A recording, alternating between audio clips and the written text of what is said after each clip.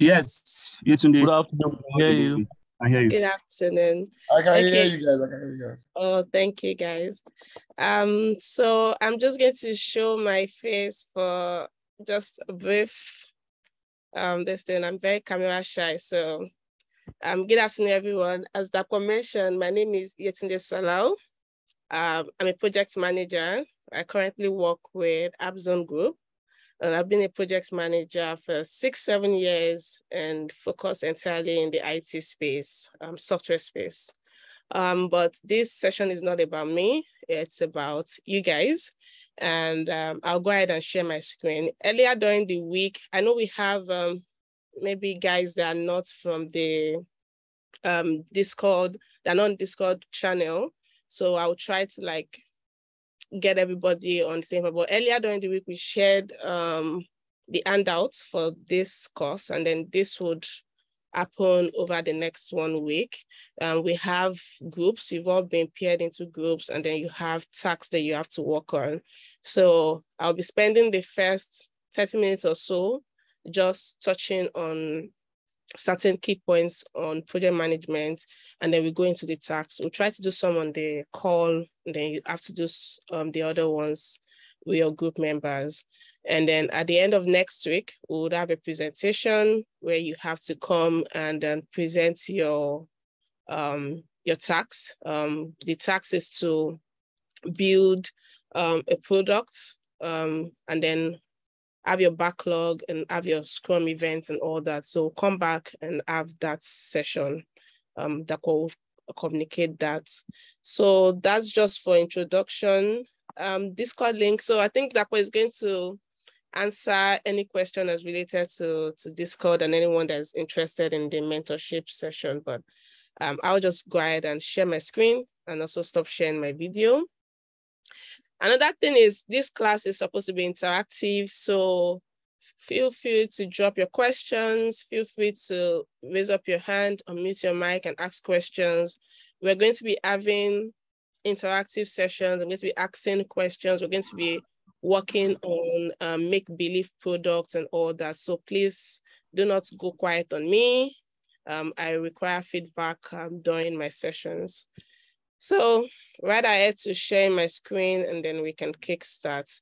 So just give me a thumbs up in the chat session if you are together and you got all I just said.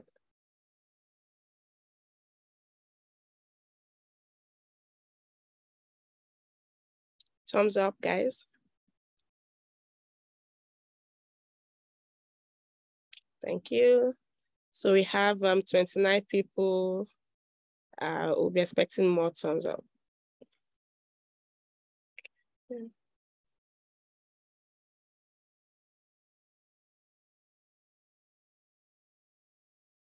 Thank you, thank you, thank you. All right, so we'll just go straight to it. Do confirm if you can see my screen.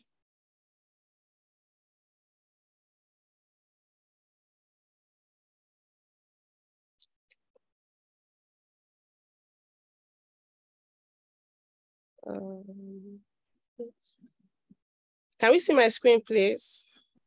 Yes, it's okay. Okay. Yes. Yeah, I wanted to hear those lovely voices. Thank you for that. Okay, requesting remote control of my screen. Okay.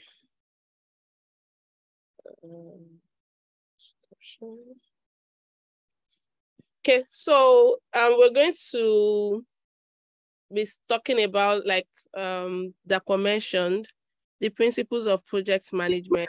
In progress.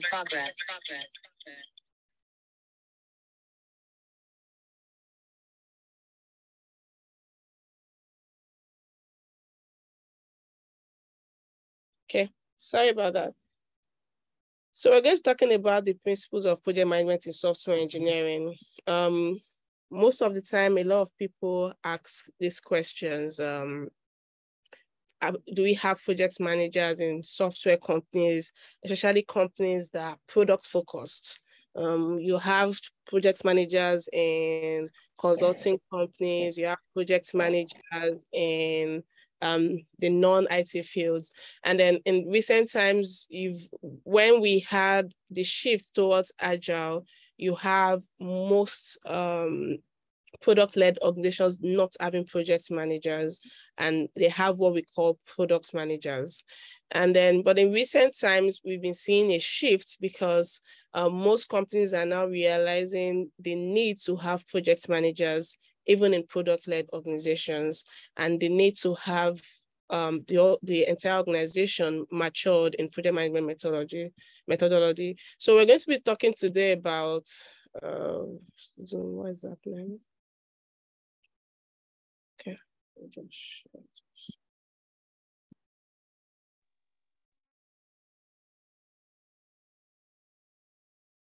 Sorry.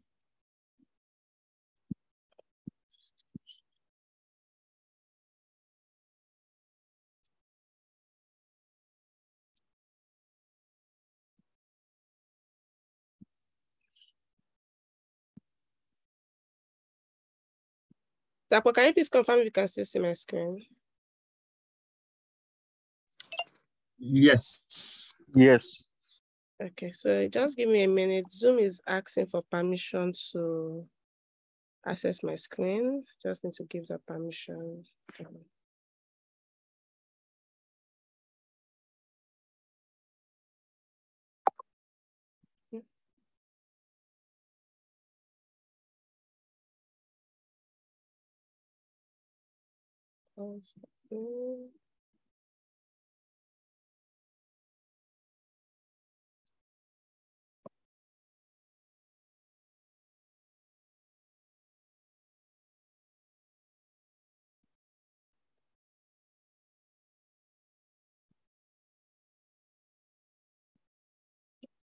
Okay, we're back. So today we're going to be talking about Scrum. In products or using Agile method, what we use is Scrum. The days of waterfall methodology are way past. So we're going to be talking about Scrum. We're going to be talking about the Scrum event. We're also going to be doing some, like I said, some hands-on activities, practical use of Scrum artifacts. We're also going to be breaking down, starting from having a product idea and then breaking it down into a more detailed to-do list and releasing a product, and then also the different rules. So these are the things that we'll be talking about very quickly. And the first thing I want us to know is to clear our mind. I'm not sure we even have project managers in this call. I know maybe some people join to learn about project management. Some people are thinking of going into the career, and then you have mostly guys that are like, you have the DevOps guy, developers that are like, oh, what's my business with project management? I'm just here to learn how to use DevOps too. But the first thing I just want everyone to do in this room first is to clear your mind. And then, so I'm going to give a brief story. Before I decided to be a project manager, I was looking for the best career to go into: project management, product, all those. And I came across a page on Medium where it's literally like a page dedicated to the deaths of project managers. And it was so weird how nobody liked project managers. And then you have developers like, oh, I'm doing all this work, and then this person is just disturbing me every time for percentage completion and things like that. And it's quite understandable because project management used to be someone to like micromanage and then follow up and say, oh, where is this? But then it has evolved. It has evolved into being interwoven into your product and the way your company develops, and the roles of project managers have not changed over time. So let's have an open mind and see how knowing these fundamentals ways of how project works, fundamental ways of how you as an individual contributes to this process would be able to help you go into whatever job you're doing, and then be able to contribute and know how to work effectively with everyone to release the product. So, like I said, project management principles, tools, and techniques is very much based on common sense. There are a lot of professional, PMI, CSM, PSM, but what they will always tell you that it's a framework. is very much based on the person. So that's why you have good and bad project managers, you have good and bad developers, really based on common sense and how you're able to use that framework to be able to and you just hit the refresh button, you'll see that the actions are in there. At the moment, there's Thank you. So it doesn't mean that it's easy, but of course you need to be able to learn all these methodologies. And then you have to also consider most things that I'm going to say here as guidelines. There's really no formula on how to be the best project manager or anything. There's no formula about it. There are no black and white options. There are many shades of gray. A lot of people are always talking Scrum, but when you really go into different organizations and say, okay, how do you practice Scrum? You realize that everybody do it differently. So there's no absolute way. You have to just find a way that works for your organization. So what is a project? Let's start from basic. Now, PMBOK defines project as a temporary endeavor that is undertaken to create a unique product, service, or results. Anything that is ongoing, no end in starts, no start and end is not a project. In project, we call it operations. Now, if you have a product, even if the product is going to be released in 2 years, it has to have a start and end date. It has to create something unique. And once that has been defined, then you have a project. Once you release a product to market and you have users using it, then it literally becomes an operational task. So you've moved on from the project part. So a project is always temporary.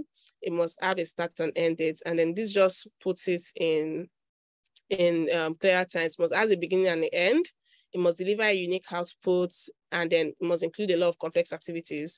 So walking from my house to maybe the estate gate, even though it has a start and end, might not necessarily be a project. So there must be complex activities, there must be different parts fitting in together to create a unique output. And then that's where we know that we have a project. Now for projects, give me a minute. Okay. This will work. I'm trying to use my presenter view, so I'm not familiar with Zoom. Where's the Zoom box?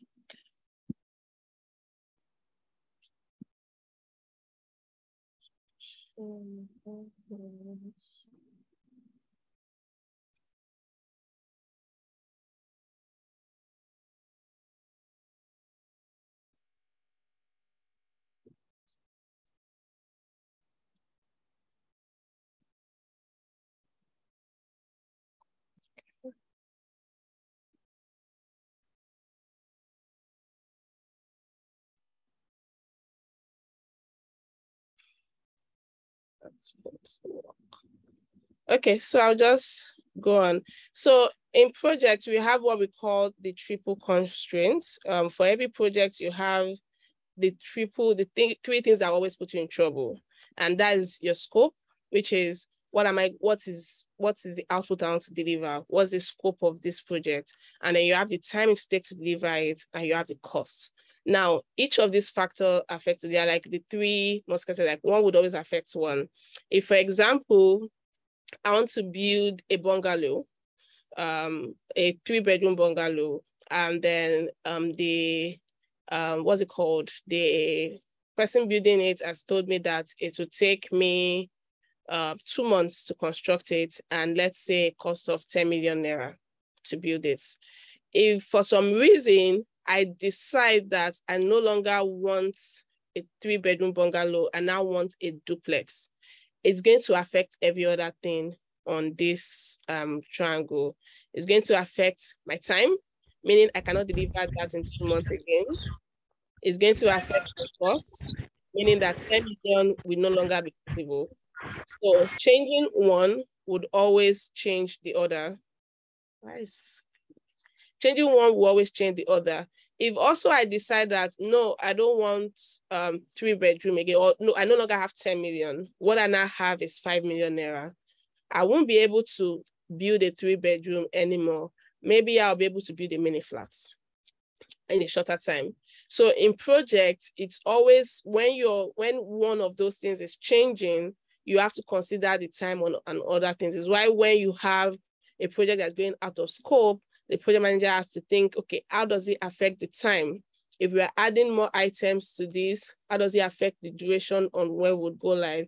How does it affect the cost? And cost is the people working on it, the developers are paying on it, and maybe anything I'm using, license tools and everything. How does it affect all this other angle? So these are the triple constraints. In changing one, you have to consider the change on the other. And the next thing we're now going to be talking about is just a little history. And I want to ask, just as an icebreaker, can anyone give me their first knowledge of projects? And then I think it can be found in the Bible.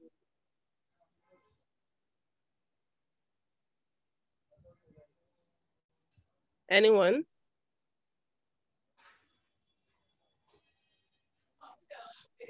The Towers of Babel. Thank you very much. Together to build the Tower of Babel. Yes. Yes, that's a perfect example. So Zoom is taking control of my screen. Okay, so that's a perfect example. That was the first project that I can remember, the Tower of Babel. And even though the Bible talks about it, this Bible talks about it about different their language changing and then they could not complete the project. It talks a lot about communication in projects, scope and everything. If there's no basic communication, there's really no way your projects can be successful. So it's like the first example. And then I've also put like a brief history of projects and how they've changed and evolved over time. So you have the Pyramid of Giza. Of course, none of us were there, but I'm sure some people came together and say, okay, we want to build these pyramids. We want it to have this, we want it to look this way. What do we need? How much? And then they built it. We also have the age of discovery.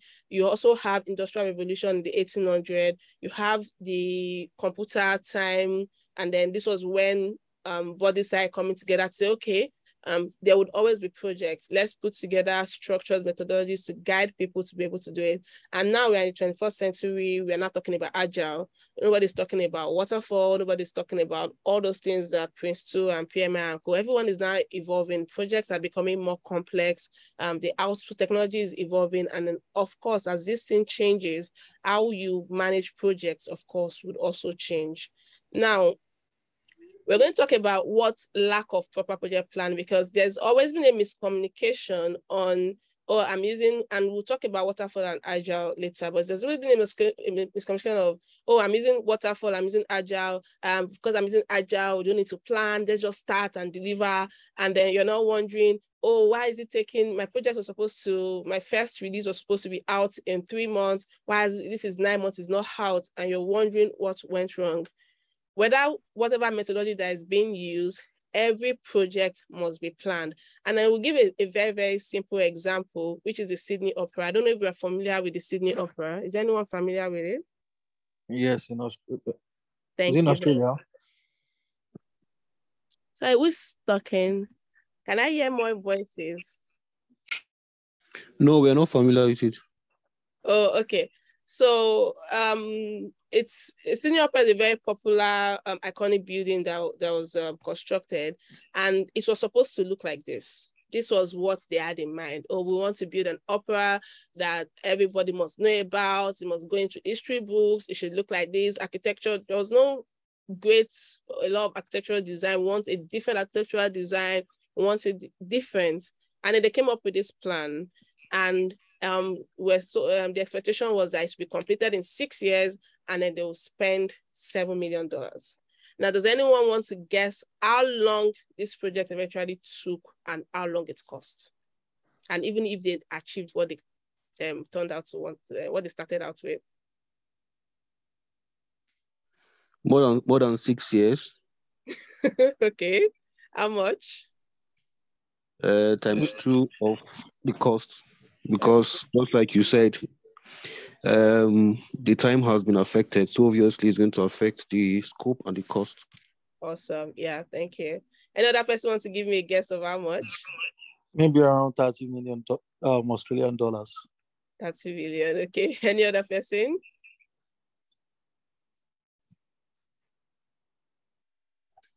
I know it costed almost, I think a little over 100 million. And I think the project spanned over 10 years though. What 10 years? Okay. So this is, first of all, let's even look at what ended up coming out as the opera. So let's look at what they started out as. I don't know what's happening with myself and Zoom today. Stop taking control. So I think I have a VPN running. So disconnect that.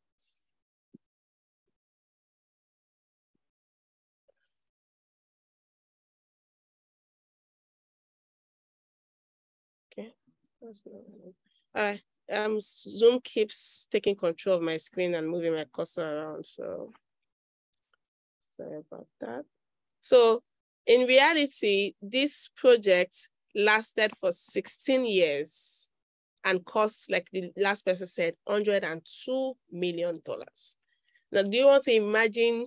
I'm sure the people that even drew the thing, maybe they were already old, they already had children or grandchildren, and you're still building. And someone somewhere, the project sponsor is shouting, "We've spent so much money. Why is this thing not coming out?" I don't even want to imagine a project like this in Nigeria. Probably would take like maybe 50 years.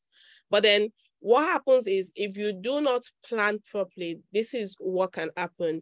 I would have given another example, which is the tallest building in Dubai. And then if we had time, I would have played a video. It's a very, if you have time, go on YouTube and play a video on project management of tallest building in Dubai. You would see there was an entire documentary done about the initial plan, the duration it's supposed to take, and the different things that came into place and how they were able to manage it because they planned.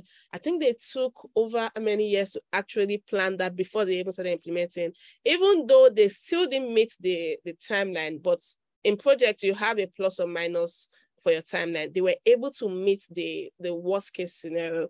So project planning is very, very important. It's the most important thing, no matter what methodology that you're using. So quickly, we'll go to who is now the project manager. In this session, I'll be using project manager, product, Scrum manager interchangeably, and I'll explain later because in Scrum, project manager or those names are just titles. They're just titles. Anybody can be a project manager. It depends on just what role you're doing. Of course, you have to know how to manage projects or be certified or things like that. So whether I'm called a project manager or I'm called a Scrum Master or I'm called whatever title, what matters is what role, like what's the function I'm delivering. So in case I use those terms, let's not be confused. So you can think of project manager as the CEO of the project, and this might not go down well with some people because, oh, why are you the CEO of the project? The reason why they are the CEO of the project is they are the one that would always take the hit. They have to manage the stakeholders. Who is laughing? I'm sure that's the person that's laughing because he knows he knows what the PM. No, I'm not the person laughing. No. I was laughing, and I'm curious to know why the person was laughing. It's Chukwuemeka. Okay. Yeah, Chukwuemeka. So can you tell us why you're laughing, Chukwuemeka? I'm sure you'd have had experience with project managers. Hello, Chukwuemeka. Hello, good afternoon. Sorry, I wasn't laughing. I just joined the meeting now and I was listening to something. So it's what I was listening to. They're laughing there, not me. Okay. So we're thinking because, of course, if you've worked with project managers, you would know, you would experience, or if you're friends with project managers, or if you've been in a role where you have like a PMC, you would know this, that when when the younger guys, nobody goes, it's the PM that becomes responsible. It's no longer, oh, this person didn't do their work or this product was not achievable or anything. The PM is the only person that is accountable. And it's why sometimes they come across as, oh, being too much. And that's because they have to manage three groups of people.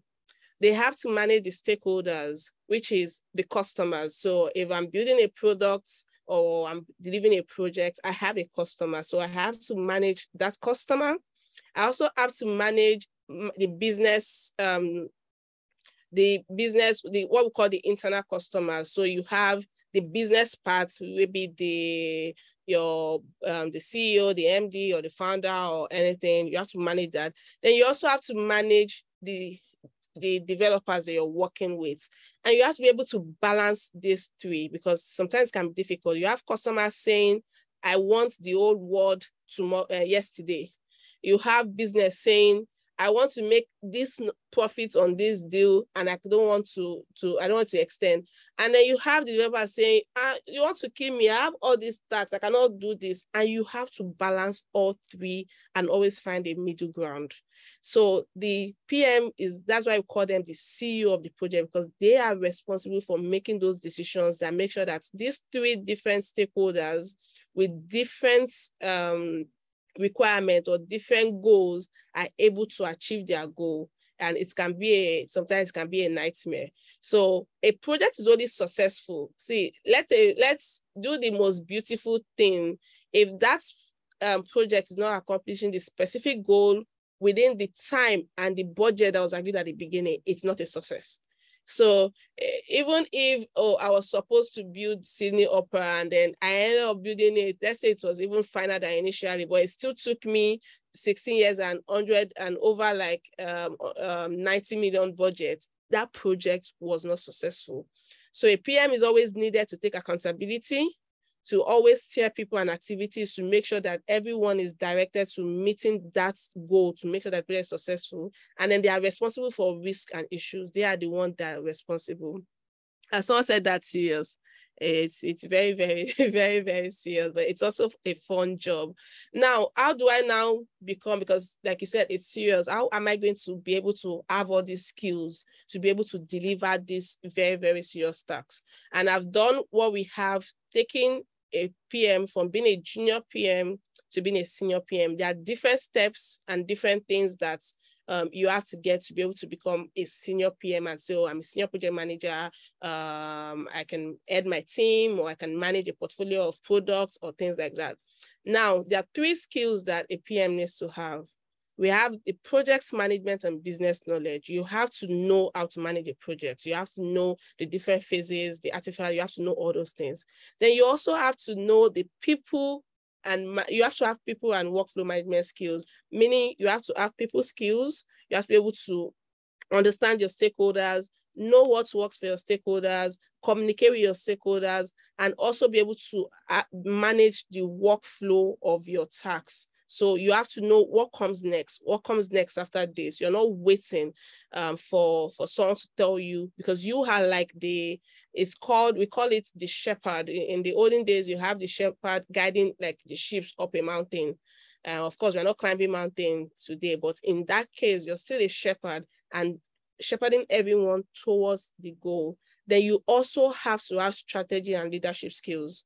It's a project manager that would say, okay, if I put these tasks and these tasks together, maybe I'll be able to meet this goal. We'll go talk about that.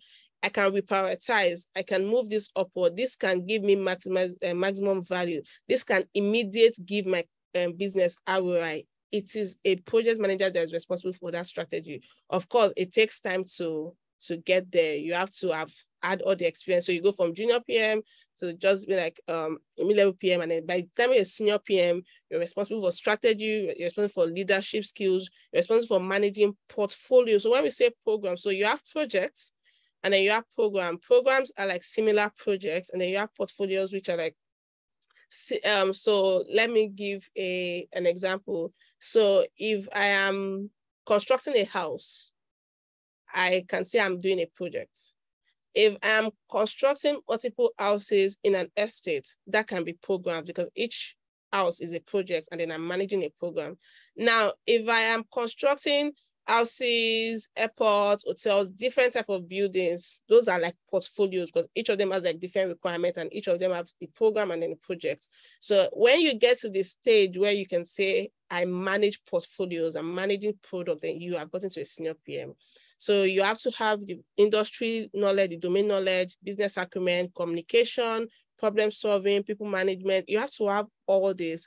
It's why you can never underestimate the role of a project manager in an organization, because they see the bigger picture and then they're able to like drive direction into where everybody's supposed to go.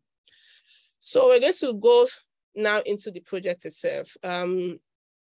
Depending on, okay, no matter what methodology you use, every project have 5 phases. You have the initiation, which is where you say, okay, this is what I want to do. I want to build this product, or I want to build this particular thing. This is the scope, this is my budget, this is the end result, this is what I want. And then you have planning, where you plan it either in detail or you plan it in detail or iteratively, we'll still talk about later. And then after planning, you execute, you monitor to say that, okay, monitor is your testing phase.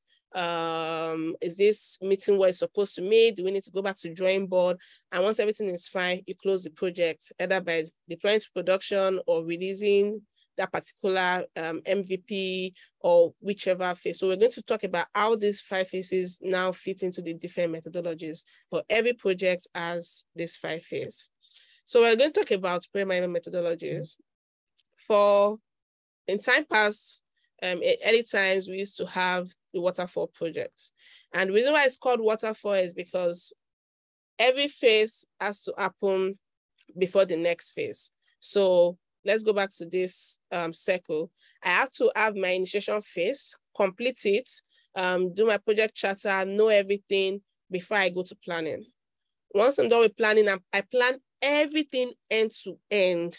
Planning then used to take as much as 3 months to like 5 years, depending on how complex the project is. But you would plan everything that would happen from end to end. And then once I'm done planning, I start executing, I hand it over to the developers, and then they execute. Once I'm done executing, we do the monitoring phase, and then we close. Now, this is why it's called waterfall, because one has to happen before the other.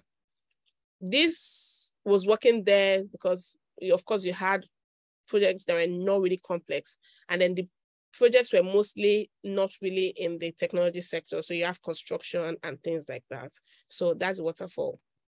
Now, I'm going to bring this home to see why we are no longer using that process. So waterfall process is also called, methodology is also called the predictive process. And I give an example. I also gave a different example in your handouts. Let's assume that I want to bake a cake. 2 days ago, I was supposed to bake a cake for a friend, and then a friend said she wanted sponge cake. So I want to bake a cake. I've always baked the cake, so it's not a new thing. I go to the store, I buy all the ingredients I want to buy. I buy my flour, I buy my sugar and everything. I come home, mix it together in the mixer, put it in the oven, give my friend the cake.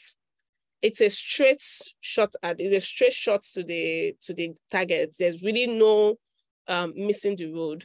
Now, the demand, so project risks, for every project or when you want to determine what methodology to use, we use what we call the project risks, and it can be under 2. How the demand for that project and the demand risks and delivery risks. Now, the demand risks of this is I'm just buying flour, sugar, maybe 5 items. So the risk is very low.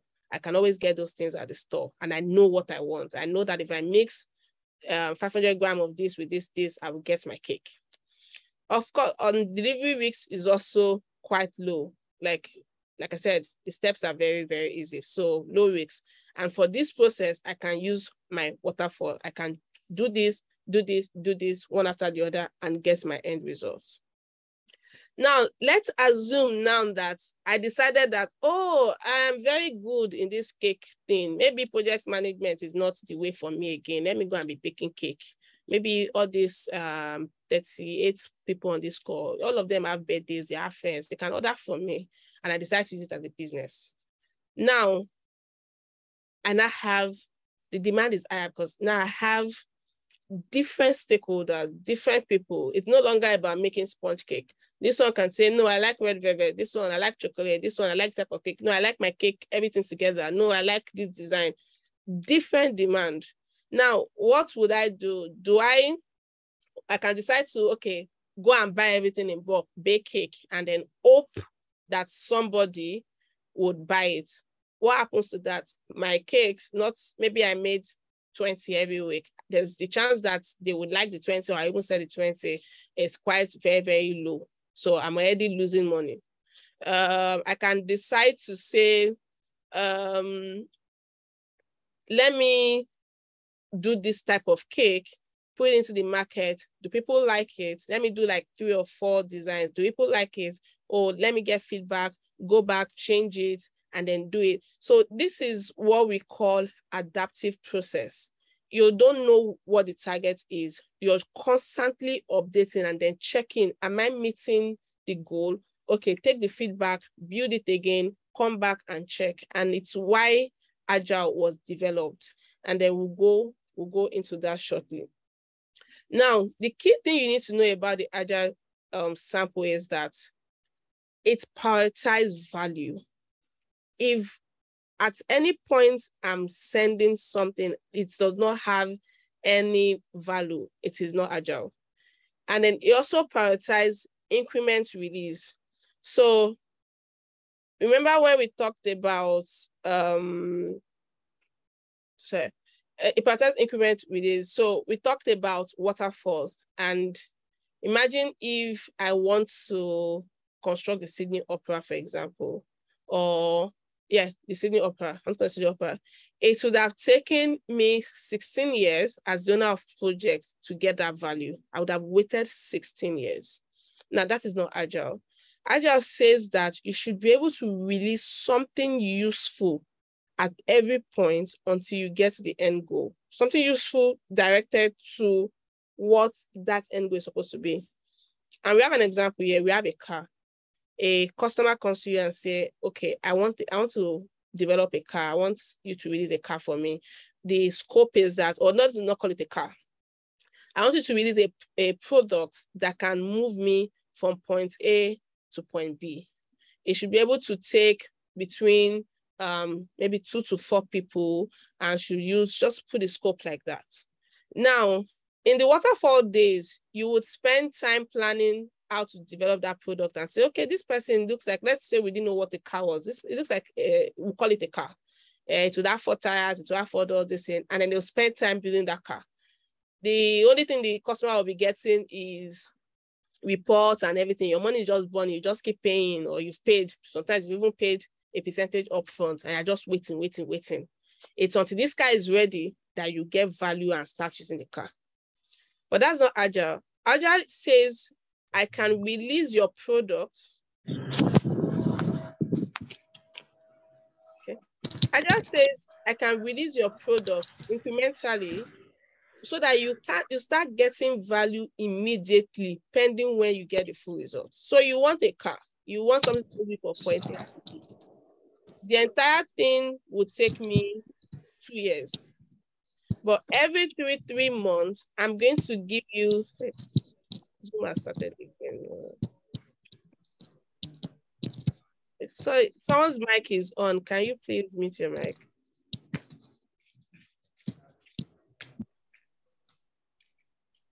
Okay, so I'm going to give you something that you can use. Come on. And every 3 months, I'm going to give you something that you can use so that you can start getting your ROI. You can start getting your value immediately. You don't have to wait till end of 2 years to get a value. So in 3 months, I'll get to release a first minimum. It's called an MVP, which is a minimum viable product, which the customer can start using. And then based on the feedback, because what you've told me you want, I don't even know what it is. You don't know what it is. I'm hoping that I will get it. The only reason I can get it is if I give you something to use and then give me feedback, and then I do it again, give me feedback. So I make you I think this is called I think it's skate. Sorry, does anyone know what this is called? The name has gone up. Skateboard. A skateboard. A skateboard. Thank you. So I make you a skateboard. A skateboard can be used for point A to B. And then I get your feedback, say, oh yes, it's working, but I would like it to be able to take more than 1 person, or I would like it to move faster, or I would like the tires to be bigger. And then I go back and make you what we call, I think this is a scooter or something. And then I make you a bicycle until I get to your car. So the principle of Agile, which we'll get to, is that you should be able to release incremental values until you don't have to wait, like waterfall, where you wait till the end and then the customer is not getting value. And the problem with that is that because you're not getting feedback, most of the time, you're not even building the right thing. A research that was done in year 2000, 2000 is a long time ago, wow, says that almost 50% of what is built using the waterfall methodology never got to be used. Because you've collected a customer's requirement and then you've got to build. The only time that you're getting feedback from the customer is at the end. And at that point, you realize that we've just built, this guy wanted a swing, and then I've got to build a fairy wheel. All he wanted was just a simple swing. And the reason why I'm saying all this is to see why the world shifted to Agile. Businesses were losing money, especially when technology came. Now, the more features you want in a product, the higher the cost.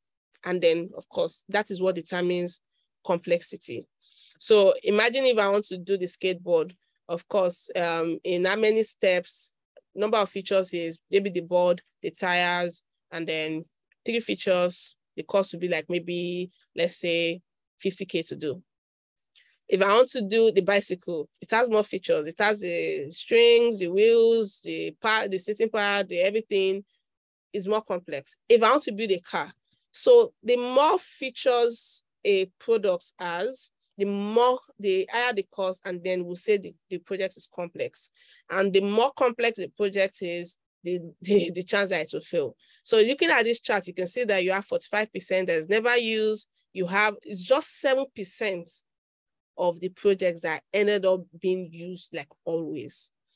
And then a group of people, especially when the technology boom, a group of people suddenly were not happy with this. Like, we are wasting money. How do I say I wanted to build an opera for a budget of 6 million and I ended up building 106 million? There's really no calculation.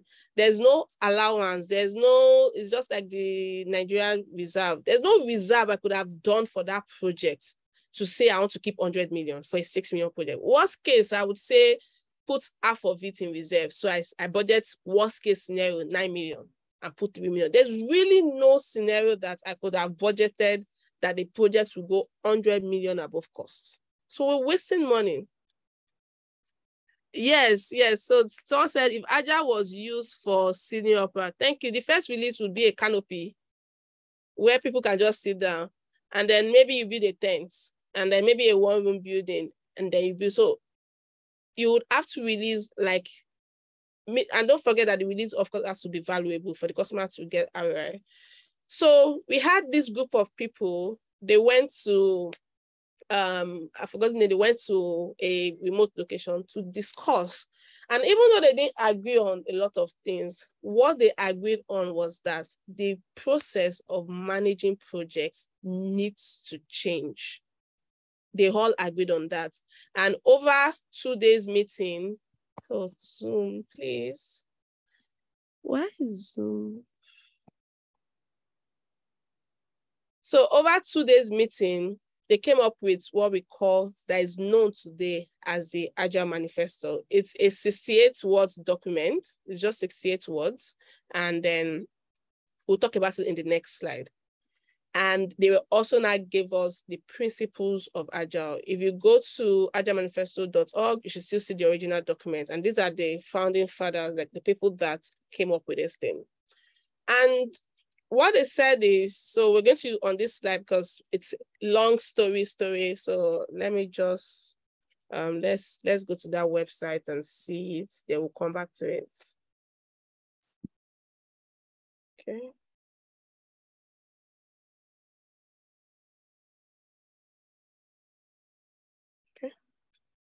Let me know where you can see my screen.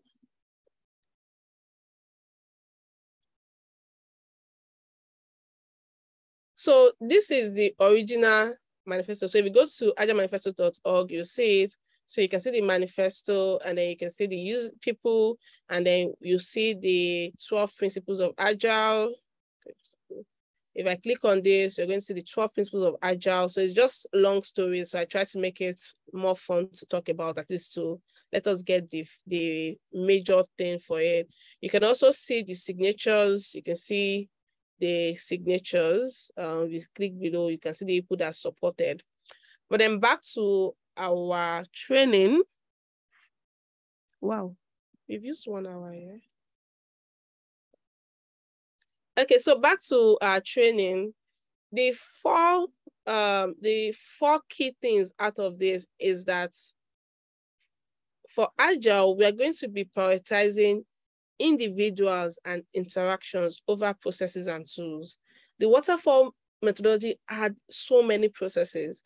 If I remember, when I took my PMP, there were about 104 processes to be done in a project execution. There were 104 steps. So you can imagine how cumbersome it was to manage a project. So it says we're going to prioritize individuals, people, and interactions, which is feedback over processes and tools. We're also going to prioritize working software over comprehensive documentation. I don't have to spend 3 years coming up with a project plan. When I can plan iteratively, I can say, okay, this is what I want to release. I want to release 5 things. I'm going to have 5 releases, and then at every point, the customer is going to get a working software. Then you also have customer collaboration over contract negotiation. So there are a lot of, a customer says, I want a car. Or a customer says, I want a bicycle. And then I've gotten a contract to do a bicycle. Now, when I finish the bicycle, the customer realized that this is not going to work. I thought I wanted a bicycle, but what I actually wanted was a car. In waterfall, that's the end of that conversation. I built you your bicycle. Go and use it. If you want a car, come back. We'll talk on new scope. We'll develop a new contract. We'll do that. But Agile is saying customer collaboration. I give you a first release. You use it. You give me a feedback. It goes into building the next release. We do it until we get to the point we want to get to. So that collaboration over contract negotiation. And then you also have responding to a change over following a plan. It also goes into the other example I have. A project plan goes to a plan, one to waterfall, this to this to this to this. If anything changes in that project, that's wild, because your scope is going to change, everything's going to scatter, the payment manager is all over, business are shouting, you're going to go and charge the customer for out of scope. But Agile is saying you should be able to respond to it. You should even anticipate a change, because there is no sure way to deliver a product. There's a lot of unknowns. So you should anticipate a change and be able to respond to it quick, rather than say we are following a plan. And they are telling you, because we still talk about how they intersect, because somebody's going to ask, so if I'm working a project for a third person, how will I charge the customer when I don't even know when the project would end or when we are done? So we're going to talk about how they interact. And you see that the founding fathers also said that even though there's value, you do not throw away the items on the right. We are just saying we are going to start valuing the one on the left more. We're not going to get hung up on the item on the right. So the items on the right are the process and tools, documentation, contract negotiation, over the ones on the left. And then we're going to talk about the 12 Agile principles. One is deliver value early. I think I've talked about it a lot. Deliver value early. Do not wait to the end of the project. The customer should start getting their return on investment as early as possible. The second one is technical excellence. I mentioned prioritizing individuals' interactions. So you have to know what you have to do. And a lot of people, there's a set of people that any little thing they say, it's Agile. Agile is not an excuse to be lazy. Agile is not an excuse to not do proper job, or to document your processes, or to have it's not. Because you can see that the second principle is technical excellence. You have to be the best at your field for you to say, I'm doing Agile. And then the third one is communication. Prioritize one-on-one face-to-face communication. There is no, oh, there's something. I just even like anything that is like, just walk up to the person, walk up to the customer, walk up to your product owner. There should be communication. It prioritizes communication. And then the fourth one we've talked about is embrace change. Expect change, embrace it. Don't run away. Don't say it's not in the scope, it's not in the original plan. Embrace change. Then the fifth one is deliver frequently. And you can see that drawing, there's a big box. You don't have to wait for the boxes ready. You can deliver little boxes until you get to the big box. And then the sixth one is simplicity. There's simplicity, there's goodness and simplicity. You have to be able to, we'll get there, you have to be able to break down an idea into simple tasks that can be delivered by one person in nothing more than 20 hours. So if you have a task that is bundled up, very big, you don't know what it is, until the task can be broken down and you can see it as a simple task, then that task is ready to be worked on. And then you also have done is 100%, like we'll talk about our definition of done.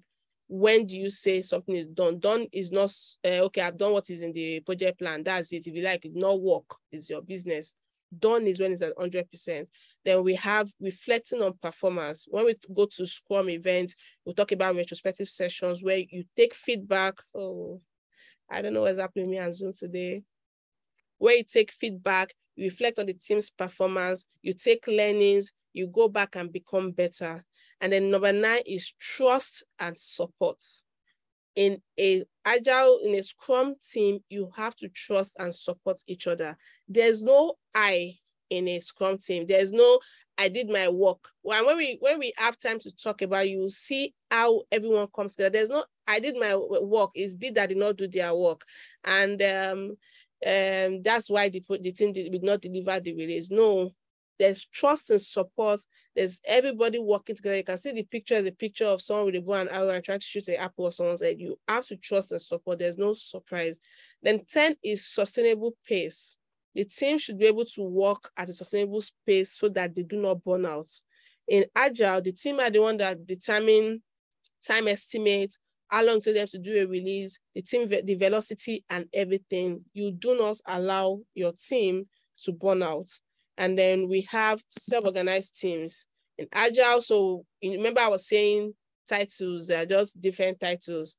We have an Agile team, a Scrum team, and then everybody now has like a role. So I'm going to be the product owner, I'm going to be so you're self-organized. There's no somebody from somewhere telling you this is, you have to be self-organized. And the last one is business and developers must work together. In the waterfall days, you have the business people, they'll go and sell flowers and rainbows to the customers, collect requirements, dump it on developers' table, developers will work, and then you see that. So business and developers and the customer must always work together to be able to deliver the product. So this page talks about the Agile Manifesto and the 12 principles of Agile and how since then, we've now been using Agile. So under Agile, we have Scrum, we have Kanban, we have Extreme Programming, we have different ones, but Scrum is like the most popular, which is the one we'll be talking on today. So before we move on, I don't know if there are any questions. We've literally spent an hour. Wow. I don't know if there's any questions before we move on, and if Dapo also want me to continue.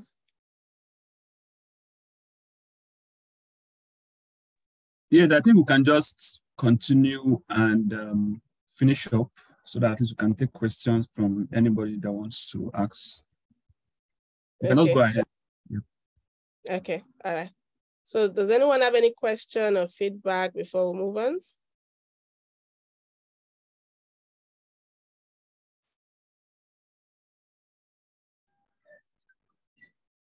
Okay. How is the class going so far? Maybe I told you from the beginning, I like feedback. So class is interesting. It's interesting. Oh, yeah. That's a nice thing. Okay. Any other feedback? Yeah, Emmanuel. I think there's Emmanuel Uboma. Emmanuel, do you have any question? Because I see that you You tell your mic. Hello, Emmanuel. Okay, you can go ahead. I didn't have any questions. Sorry. All right, okay, it's fine. Sorry, it's me and Zoom. I really don't have control of my system anymore. No.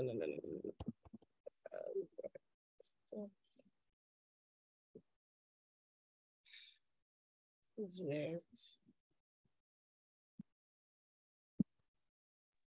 Okay, so can you stop sharing and maybe you can try to control the mouse is moving on its own.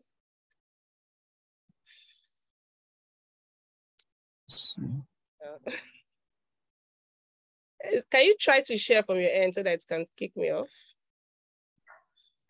Go off the meeting, turn off your internet. Okay. Let's try that. This is very strange. Usually Zoom doesn't request for your I feel like someone is trying to ask me. Yeah, so I've been wanting to say it since. Okay.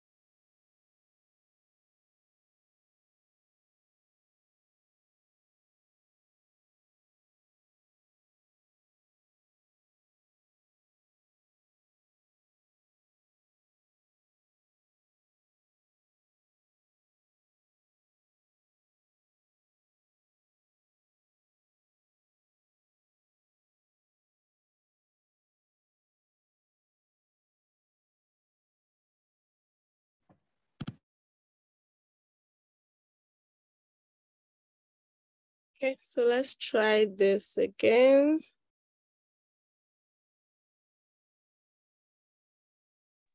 Yetunde, so if you get a pop-up from Zoom requesting for access to control your screen, I think you should just reject it. Yeah.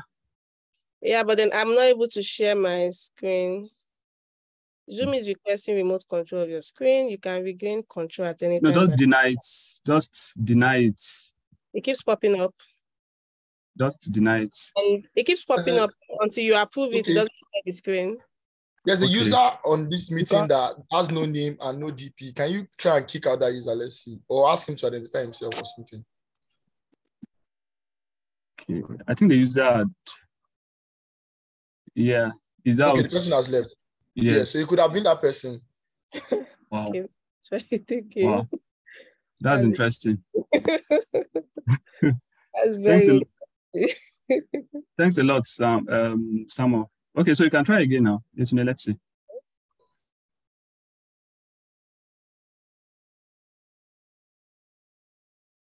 Okay, you can see my screen here? Yes, I can see your screen. It's still asking for that, but yeah, it's still asking for me to approve or decline. No, don't deny it. Deny it. You can see your screen now. Who is Okay, you guys need to see what's happening on my screen. There's an instant tailoring requesting remote control of your screen. Instant tailoring. Can you disable requests? I think I don't know. Only so change. Okay, can you try the person now? is a participant. Kick the person out. I can see instant tailoring here with the yeah. But take the person out. Okay, let me remove the person.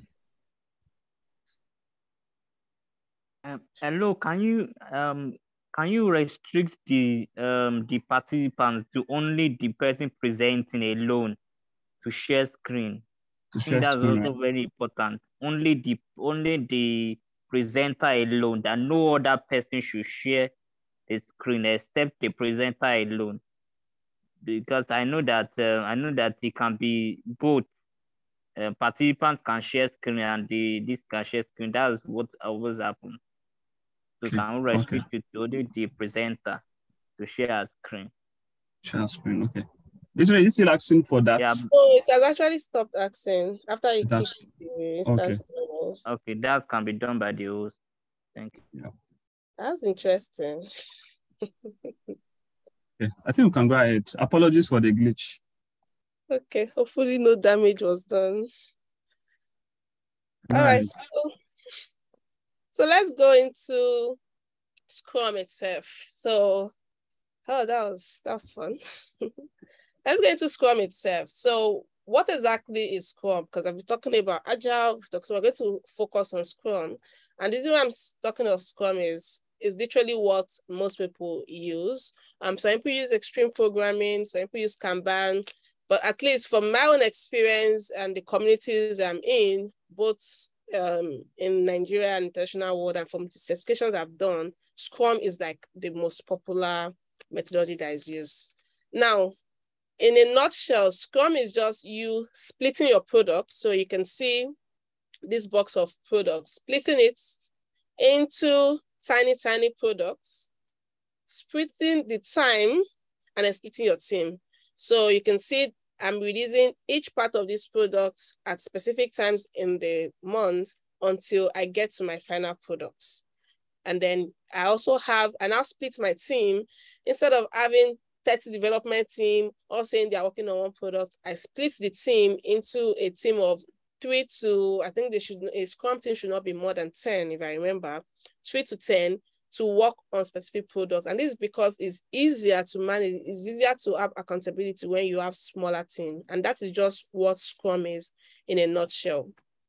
So Scrum is based on, and I mentioned earlier, Scrum is like, if you really have used waterfall or used other methodologies, you would know that the Scrum has nice PR. It's like Gary or it has nice PR. You think it's this nice methodology that helps you get your product out and everything, but it's kind of like the hardest methodology.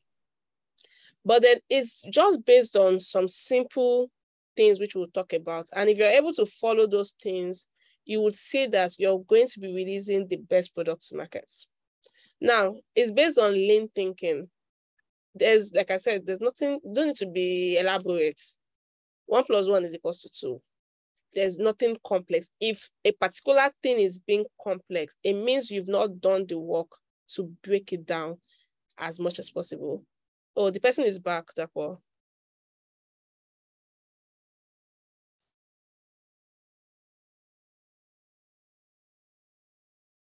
Dapo, can you hear me? Yes, I can hear you. Okay.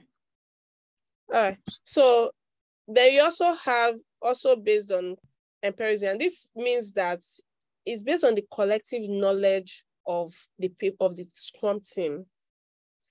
It means that you cannot just have a team and say, oh, I have a team. Everybody has to like pull their weight. You have to be self-organizing. So you have to use that collective knowledge to be able to deliver what you want. And then it relies on 3 pillars. One is transparency. Lawrence Adegboro, that's the name of the person that is trying to hack my system. So you have transparency. Everyone must know what is happening. Hello. Hello. I can't be the one, no. Your name just popped up. I think they're using names of people on the... No. I'm using my mobile phone to listen to the trading. So could it be the reason why that is happening? Are you on 2 devices? Are you on 2 devices? Are you on 2 devices? Are you on 2 devices? No, I'm at home now. I can see your name appearing twice. Are you on two devices? All I'm saying. I think person is using because I signed in twice. No, no matter the number of times. I don't think it's you. I think somebody's just trying to use the names of people there to like mark who they are. Okay, Yetunde, so you can go ahead to share your screen now. We have restricted only one person to be able to share the screen. So you can go ahead. Can you request for share? Post disabled participant screen sharing. I think I'm still okay. So. Okay. You have to take this in one of your classes, so that Paul. Yes, we will. Make a co-host if it's a license. If it's a license, make a co-host so that she can be able to manage our system and manage our screen. Okay, let me see. With that, she can be able to share screen. I can share. Make hosts. Yes, just make a co-host. Person is not Adiola Alayonte.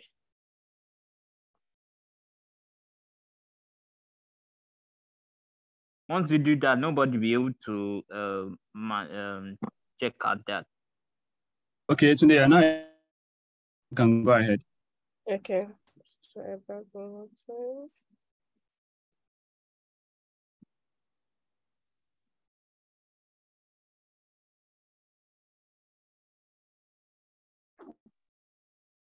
Okay.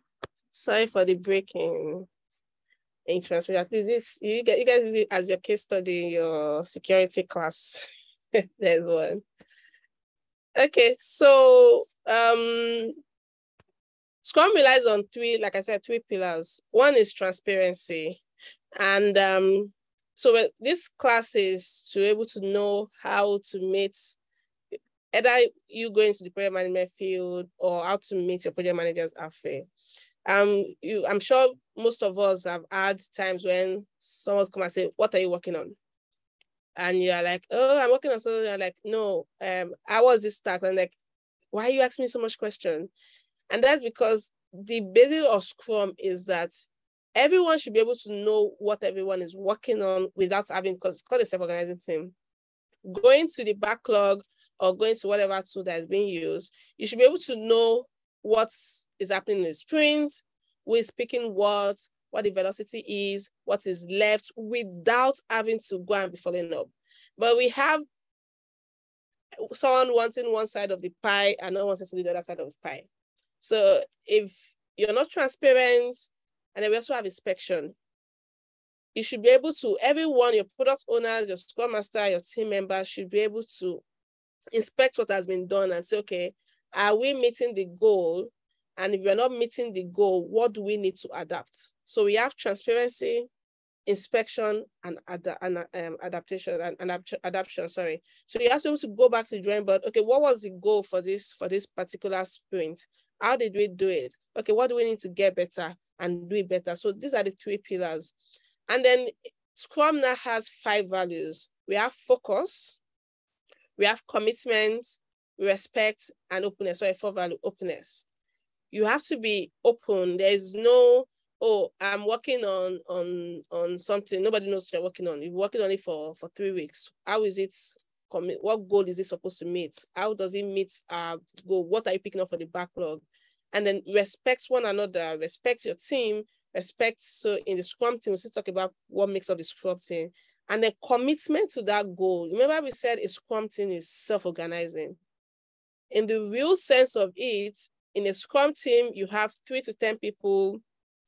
We have the developer, the product owner, the Scrum Master, and the project manager. Sometimes these 2 people act as one. And the developers are, when we say developers, they are not like software engineers, that's why I call it developers. It's called developers. So in that way, you have your DevOps, your UI, UX, your engineer, your everything. And everyone is committed to, when you start a sprint and say, this is the goal of this sprint, everyone is committed to meeting that goal and then focus. So if you're able to do everything on this page, then you can comfortably say, I am practicing Scrum, basically. All right, so we'll go to the Scrum process. So I've literally said this. So this is the entire end-to-end Scrum process. You have the product owner, which we'll discuss later, interfacing with the stakeholder to get what the vision is. Okay, what's this product supposed to do? And then having that vision. And coming to work with the developers. Now, don't forget that the developers in this time is not like software engineer developers. It is what the Scrum team is called. It's actually called the development team. So you have developers which span the different job roles, and then you have the Scrum Master, and then they all work together to develop the product backlog. Now, once they work together to develop the product backlog, they now pick items of this product backlog that goes into a sprint, and then work on developing that. So each sprint, so you have a product goal and then you have a sprint goal. So once you break down the vision into goals into the backlog, each sprint, you pick one of those goals, 2 or 3, depending on the velocity of the team, and then deliver it in a sprint. During the sprint, you have what we call daily stand-up, where every day, daily stand-up should not be more than for 15 minutes. Every day you come, you talk each team member, or depending on how you want to do it, talk about what they did the previous day, what the blocker was, what they are doing the next day. And then following the completion of the sprint, you have a sprint review, and then you release please let's not forget the valuable incrementally release. You release, depending on the release plan, you release a valuable, and then if it's ready, you ship the products. So this is the entire cycle, and you can see this happens. You can see it's in a loop. You go back, once this is done, you go back to the backlog, you pick the item, and it's the entire what we call the Scrum time box. So you have all these different activities. So when should I decide to use Scrum? Because I've talked about Agile, I've talked about anything. And the more, so you can see on the y-axis, you have the technology. Is it technology I know? I want to build a website. I want to build a website or let's say a blog. I want a blog to talk about cooking. So I like cooking. So you probably hear a lot of cooking examples. I want a blog talking about cooking. One page to link to another sub-page, that's all. Simple requirements. So the more unknown the technology and the more unstable the requirements, the more complex the project. And that is when you use Scrum. When you don't know what it's supposed, have you ever been in a room and say, oh, we want to develop something? Well, all we know is what we want the thing to do, but we don't know how to get there. That is when you use Scrum. So the more unknown the technology, the more unstable the requirement, the more complicated the project, and that is when you use Scrum. So we'll go to the Scrum team. You know, I've been talking about this a lot. A Scrum team is called it used to be called the development team. And so you had the development team, and then you had the product owner, and then you had the Scrum Master. And then there was now a us versus them, because you have the product owner and the Scrum Master chasing the development team, and then it's like a us versus them. So in the latest version of the Scrum guide, which was in 2020, that was scrapped. So we now have what we call the development team, or called developers. And in the development team, you have the product owner, a Scrum Master, and then you have the dev team. So in the dev team, of course, they have different roles. You can have your UI UX, you can have your DevOps guy, you can have your software engineer, depending on what you're building. And then this is what we now call Scrum team. Now, the fact that a Scrum Master can be a member of the development team. So as I said, they are just titles. So I can be a member of the development team and then act as Scrum Master. The only person that cannot act as that is the product owner is separate. So you can pick up roles and what you're supposed to do. Now we have what we call Scrum events. There are 5 Scrum events. I've kind of talked about most of them. So you have sprint planning. Sprint planning is when you decide what to do in a sprint. Sprint planning should not take more than 3 hours every week or every 2 weeks. It shouldn't take more than that. It should take less than 6% of your total sprint time. So if your sprint is supposed to be a 2 weeks time box, sprint planning should not take more than 6% of time. So sprint planning is where you go to the backlog and then you say, what items are we ready to pick? The product owner will prioritize items in that backlog based on the vision, feedback from customers or whatnot, and then say, okay, these are the items that we need to release. And the development team picks these items. We're going to talk about estimation. We're going to build our own backlog and do all that, and then we group the backlog. We have daily scrum. I've talked about daily scrum. Daily scrum should not take more than 15 minutes. It's not a meeting for discussing plenty things. It's just a quick, what did you do yesterday? What was a blocker? What did you do tomorrow?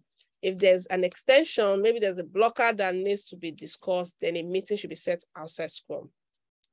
And then you have sprint review. Sprint review always happens at the end of a sprint, and is when you review what you've done in the sprint. So if during this sprint, we've talked about websites, I was supposed to set up the contact us page, for example. You're not reviewing, okay, did we do that? Was it tested? Is it ready? And then you're just reviewing, is it ready to be shipped and all that?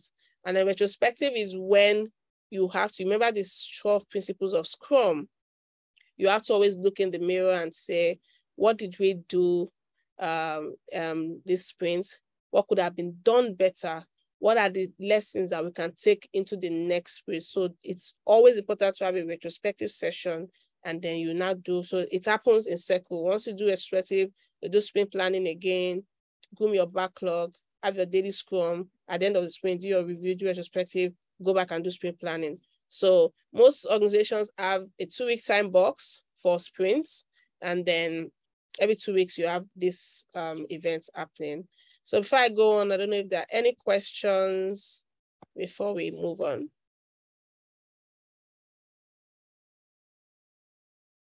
Questions? We are really quiet. Can we please drop a thumbs up if we are still together?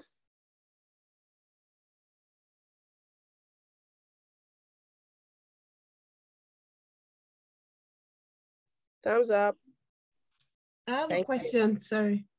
Finally a female, thank you. I've been wondering where the girls were.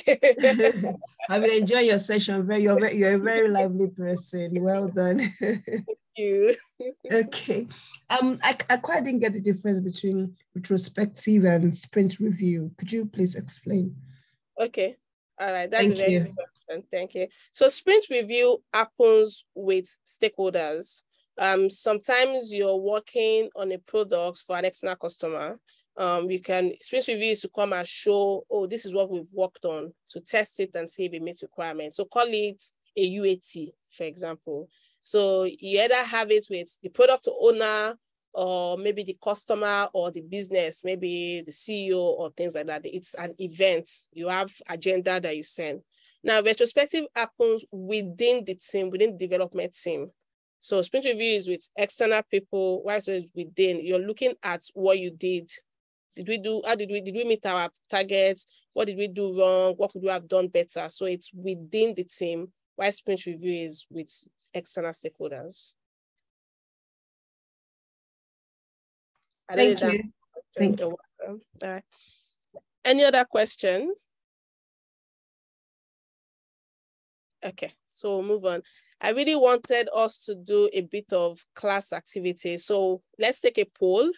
We still have a couple of slides to go before we get to group tasks. So should we go straight to group tasks so we get our hands dirty, or should we finish our slides? So let's drop our suggestions on the chat.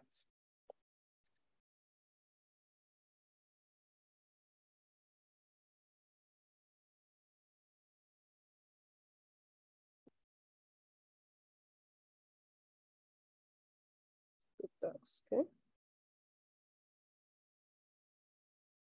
Okay, so we have, okay, I think group tasks as one then. All right, so we'll go straight to group tasks. Now for the DAS mentees, you have your groups. So I would expect that the tasks that I'm giving, you'll be having your discussion in your groups. Now, for the external guys that joined, you just do it yourself. Like, you don't need to do it as a group. You just do the tasks by yourself and then raise questions. We will not be able to complete the group tasks. It's a lot. The DAS mentees will work over it over the week, but at least we'll be able to start. We'll find a way to maybe get the handout. I don't know that we can decide that get the handout to maybe the external guys that join, or find a way for the external guys to join DAS. So in case you're interested in completing the tasks. Okay, so go straight to group tasks. The first task is, like I said, we're going to get our hand dirty. We're going to start up a product. We're going to build a product. We're going to build our backlog. I can't hear you again, no, please. Okay, can anyone hear me? The audio is very low. Okay, no, we can hear. Can hear you, Yetunde. Okay. All right. So, like I said, we're going to build our backlog. We're going to do the entire thing. So I'm going to be using so in your handout, there is an example that I put in there about a product I want to build. That is what I'm going to be talking on. You can decide in your separate groups to work on a separate product. It's quite fine. If you don't want to use a product in the handout, it's quite fine. You can pick your own products. But for this product, so the first thing you have to do is name your product. If you're using my product, you're picking your product, it needs a name, and then nominate who is going to be your product owner. We've talked about what the product owner is, but to cap it up, a product owner is a person that is responsible for the product vision, responsible for meeting the business goals, is one that interacts with stakeholders, is one that is responsible for the backlog, and then also responsible for the development team. So that means your product owner is the person that would be doing the presentation. Even though all of you will work on it together, that will be the person that will be presenting the end goal at the review session. So you can nominate your product owner. So while we do that, we're going to talk about the product, and then I'm just going to read from the handouts. Do that. So if you go to your handout page,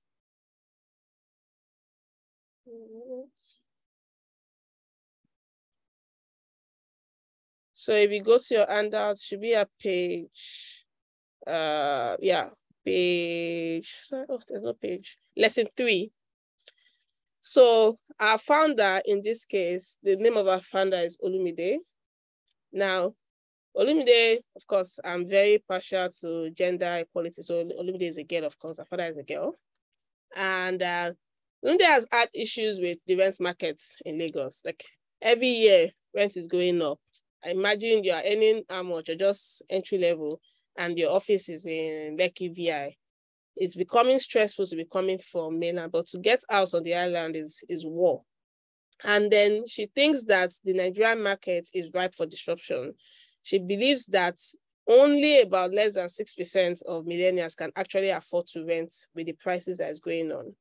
And then she wants to be able to fix that, because she believes that in about 3 years, most millennials will not be able to live on the island. They would either be living on the mainland or even going out of Lagos, coming to work from Ibadan and Co. And this would result to longer time to commute, because rather than go 10, 15 minutes to work, you're spending 3 hours in traffic to and fro, and then affects even deliverable of work. So she has also noticed that there's been an increased demand for house sharing. So every time she goes to look for a house, she sees a duplex, and then they say one room in the duplex, and they are sharing with multiple people. People are sharing kitchen and sharing all that. But she has noticed that there's not many good services. After she has spoke to a couple of people, like, there's always issues. Management of everything in the house is an issue because you're living with different people, different agreements and all that. So she wants to create an Airbnb-like service. But instead of Airbnb where you go and stay 2 days, 3 days, it's essentially going to be like the 1 year, but so it's going to be for a long time house sharing. And then she believes that the property owners themselves will be able to use it to find suitable people to come and get the house. And then she has come to you as a product owner to help her deliver this product, this vision that she has. So like I said, first thing we have to do is name our products. So name your products and then name your product owner. And she also gotten funding. She got about, let's say, how much should we say? Let's say like $1 million to realize her vision. So she has a team. She has put together a development team, which is you guys in your group. And then now we have the first meeting between the product owner and the development team. So are we still on the same page and can we move on? Yes, we are. Thank you. Okay, so are we sorted in our groups? And then guys that are not in group, are we also on the same page? So I like feedback a lot, so I will always come back to ask you that question. Okay, now that we've named our product owner, the next thing we have to do is populate our product backlog because we have a vision. How do we get the vision to, how do we go from vision to product? Now I'm going to just talk about the things that we have in the product backlog. In the product backlog, you have the features, what you want your product to be. You have defects. So remember we said we have sprints, we have review sessions, we have retrospection. So once I release a feature and it's being used, there can be a feedback that, oh, this particular button is not working, contact us button is not going anywhere. That's a defect that needs to be fixed. So it comes into the backlog because it's a task that needs to be assigned. You also have spike. Recently, there was a wave for virtual cards, or let's say, yeah, virtual dollar cards. Let's assume that you started working on a financial product and that feature was not there. And suddenly everybody's using virtual card and your product owner says, I think our product will get more value if we add this technology. Now it wasn't in your original plan, but don't forget that for Agile, we embrace change. So a spike can be something like new technology or things like that. And then we have technical. I can be working on a version. So working on a version of a product or using a particular product system, and then I want to migrate. So based on feedback on usage, that particular version is no longer working. My system is not hanging. So let's say I had version 1 and it was for like 10 people to come to my site. And now I have 50 people. The system can no longer take it. I have to upgrade that system. It's also a tax. It goes into your product backlog and of course features. So these are the things that will be your product backlog. But because we're starting from scratch, we're going to just start from features. And then once you start working on the project, you'll be able to populate all these other things. Now, if I open some people's fridge here, I'm sure it's going to be scattered.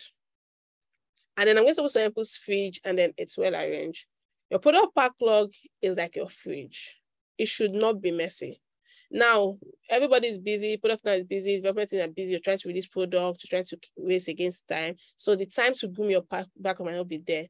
But the longer you leave your backlog messy, the longer it's going to affect your product because developers will not know what items they're supposed to pick. Testers will not know what items are ready for testing. The product owner does not know what is ready to be shipped and everything is just messy. And then before you know it, you're not reaching your product vision. So you should always give time. When we talk about Scrum events, we talked about backlog grooming. You should always give time to groom your backlog. So grooming backlog is, oh, what items are ready to move into sprints? What items do we need to break down further? What items are ready to be? So we're still going to talk about definition of ready and all those things. And then making sure that your backlog is always clean. Items that are supposed to be tests, your release items, your to-do items, your items in coding, they are well arranged. So don't allow your product backlog to be as messy as your fridge, basically. And then, so we're going to start building our product backlog now. There are 4 steps to building your product backlog. You have framed the journey. And the next steps we're going to be doing is defining our goal. I've talked about product goal. I've talked about sprint goal. Product goal is where I want my product to be at the end of the time or at the end of the day. I want, what Olumide wants is an Airbnb-like service for long-time sharing. Sprint goal is now this particular feature, this particular item that I'm picking in this time box, let's say a 2 weeks time box, what is it going to achieve? So sprint goals are like more short, temporary for the sprint, while product goal is a long term.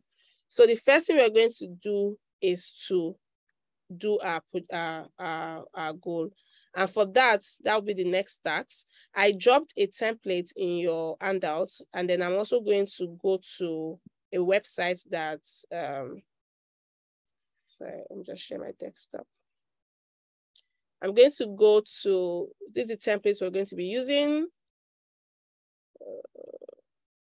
Okay, so this is, sorry, I said not the website. This is Google Doc. So I've created this template. It's initially, let's give, it was done by Roman Pitcher, is one that developed this template, and then is what everyone use going forward. So this version of this template is in your handout, so you can use to create your product goal. So the first thing we need to determine is, why are you creating this product? What's the vision of the product? Then we need to determine our target group. We need to determine the problem the product is going to be meeting, and then the unique selling point of your product, and then how it will benefit the company. So because of time, you're going to do this during the week. So you have to work with your teammates to determine your product goal. This is going to be the end goal. This is where, no matter how many sprints or how many releases, this is your product goal. So a product goal can change, but it's not always advised for a product goal to change. Every other thing can change, but the end goal is you're trying to meet this particular vision, except the business direction change. So Tracy says, I don't think that market is stable anymore. I've changed my mind. Now you cannot have two product goals. The moment the product goal change, you have to dump this one, junk it, and then start another product goal, start another backlog and everything. So one rule you should know is there can only be just one product owner. There can only be just one product goal, and there can be just one product backlog. You can have multiple teams working on the same product goal, using the same backlog managed by the same product owner. But you cannot have one product, multiple backlog, multiple product owners. So the rule of thumb is one product owner, one product goal, one product backlog, and then you have your teams. Okay? So task 2, you have to populate this sheet. I'm trying to look at time. I said we should do this together, but we still have a lot to go on. So just drop a message in the group if you need any help with this. So the next thing we're going to be doing is, now we know what the vision is. Now we have to create the backbone of our vision. And for that, we use what we call user stories. Now, user story is a small card that answers the question of, as a user. So one thing you should know is user story is always from the user's perspective. You remember the story of building a product. I don't know if it's a very familiar story. Building a product that the customer would never use, because you thought that this would make sense for the customer. So you went to build it. There's now virtual card. I think people will like virtual card that are printed in gold, and then go and build it. Whereas the user just wants virtual card that they can use on Apple Music. So you have to always get your user story from the user perspectives. Some big organization will do user research, while some it's up to the product owner, or it's up to the product owner. Don't forget that product owner in this sense is just the role the person is performing in a group. So a product owner can be the project manager, it can be the VP product, it can be the co-founder, it can be whatever. But in this role, they are performing as the product owner. Those product owners to find out what the user would do. So it just always goes, as a user, I want this to be able to do this. Question, you said there should be only one product backlog. Does this result having only one entry? No. That's so a backlog can have I've seen backlogs that have over 1,000 items. So imagine you're working at, let's say Zoom, for example. Zoom as a product has only one backlog. It has all the features, no matter even features that you don't even know that they've not released to market. It has all the features. It has all the feedback you've given, the defect, the fix. It has it. Now you can have up to 10 teams working on the Zoom products. So you can have a team focused on video conferencing. You can have a team focused on sound. You can have a team focused on user experience. You can have a team. You can have 10 teams, but the rule is all those teams have to work from one product backlog, because the product backlog is like the building blocks of your product. So you don't want different ones. You're going to miss the product. So you're going to have one product owner, one backlog, and then multiple teams. So as much as different things can enter your backlog, there's no limit to items that, so we're still going to talk about backlog grooming, how you're breaking down tasks and how items go to backlog. There's no limit to entries that can go into your backlog. It's a living document that's always populated. So I don't know, okay, that answered your question. All right.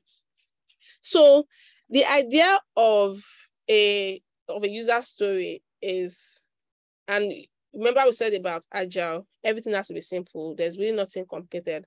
So it's called 3 C's. It's supposed to be like an invitation card. So if you go to some offices, you will see that they have a physical board where you would see sticky notes. And then we would use a digital copy. I dropped the link. We'll also go and look at it here. And it's supposed to be, a story is supposed to be contained in just that tiny sticky paper. Anything more than that, you're making it complicated. So it's like giving somebody an invitation card. So the user story is supposed to look like an invitation card. And then you're giving it to your team members for us to have a conversation. So I've given you a card that says, as a user, I want to be able to do this to achieve this. Let's have the conversation. So the team members come together, the development team comes together and say, okay, this user wants to be able to, let's use our product, which is home sharing. So as a user, I want to be able to come to your website and see available houses in Lekki. So that is a story. Now the team members are not going to say, okay, for this user to be able to do this, what do we need to do? Okay, the website should be able to have a feature to search by location. The website should be able to have a feature to search by house type. So you would now have the conversation of what needs to be done to achieve this particular user story. And then once that is confirmed, it goes into the backlog. So 3 C's, a card, which is an invitation of what the user wants, a conversation with the team on how to achieve that, and then the items into the backlog. So for our next task, we're going to be doing our user story for whatever products that we've picked. I'm going to do for the product that's in the handout, but I'm just going to do to like maybe first 3 levels, so that for the people that decide to use my product, I'll not have given them expo, so that the ones that are using their product will not feel left out. So for this, I'm going to be using cardboard.io. It's a free website, cardboardit.com. There are a lot of free websites where you can use to create your user stories. There are a lot of free. The good thing about Agile is there are a lot of free, there's like resources everywhere. So I'm going to be using cardboardit.com. You can use cardboardit. You can decide to use a physical board with your sticky notes, depending on what you want to do. But I'm going to be using this. And then let's try to sign in. Okay, so I think I already created something for DAS. I don't think I started it though. Okay, so let me just start from the beginning. Let's start from the beginning. So I'm going to use user story map and create. Let's call it, okay, I don't have a name for my product yet. I'm just going to call it DAS mentor. Please confirm you can see my screen and what I'm doing. We can see your screen. Okay. So now this is what it looks like. I have my sticky notes here. You can see it looks like tiny sticky notes, any color that I want. I can also decide to use pictures, add an image card or put in a picture, and then we have our dividers. I'll explain what dividers are later. Now, two things we need to know in user stories is that in creating your user story is that you don't have to have all the information, one. And then two is that we have what we call epics. I don't know if anyone here has ever watched Lord of the Rings.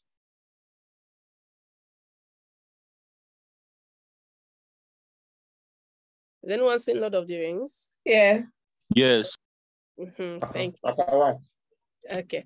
So now, Lord of the Rings came out in a time where seasonal movies were not familiar. I'm sure if Lord of the Rings came out there now, it would have been like a limited series or season 1 and season 2. So it was a movie that was too long to be inside one movie. It was really too long to be one movie.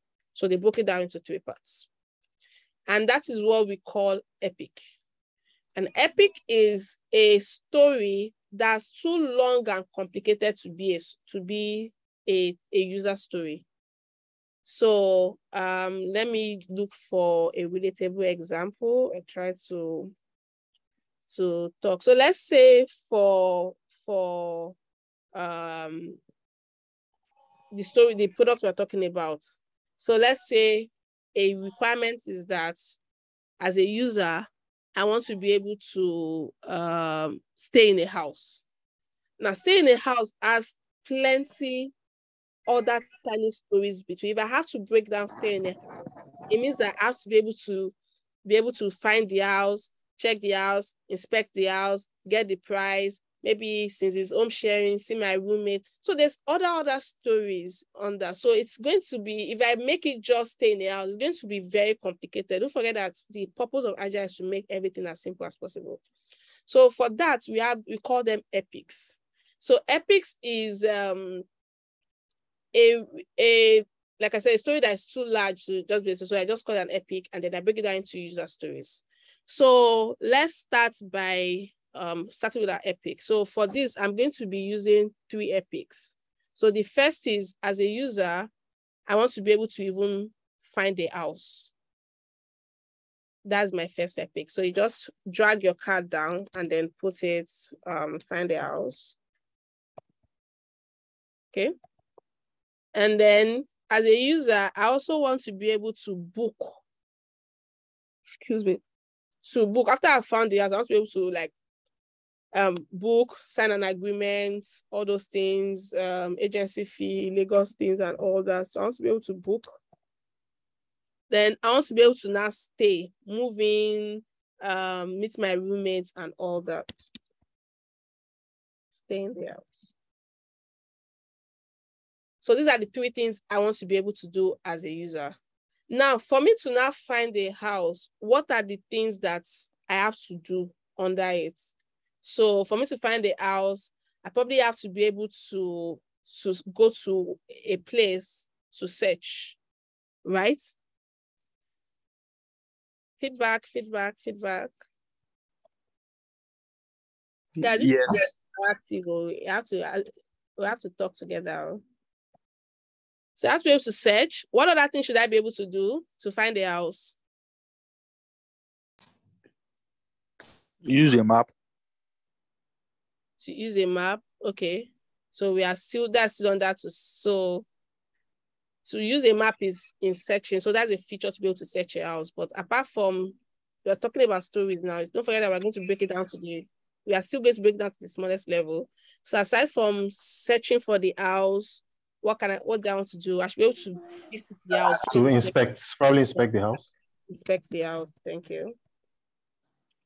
Okay, so let's leave it at that so that, like I said, I don't want to give you guys expo. So let's break this down and I'll come to book. So to search a house now, so to see how I'm breaking, search for a house, what are the things that I need to be able to do? Select your preferred location. Sorry? Location. Location, okay. So I should be able to, let's say, filter by location, right? Yes. Okay. What again? The type of house you want, your preference, something like that. Filter by house type. Good. Okay. All right. Images. If we are going to finish this assignment, no, you can't do it by yourself. Let's let's move on. Okay, so to be able to inspect the house, what should I be able to do?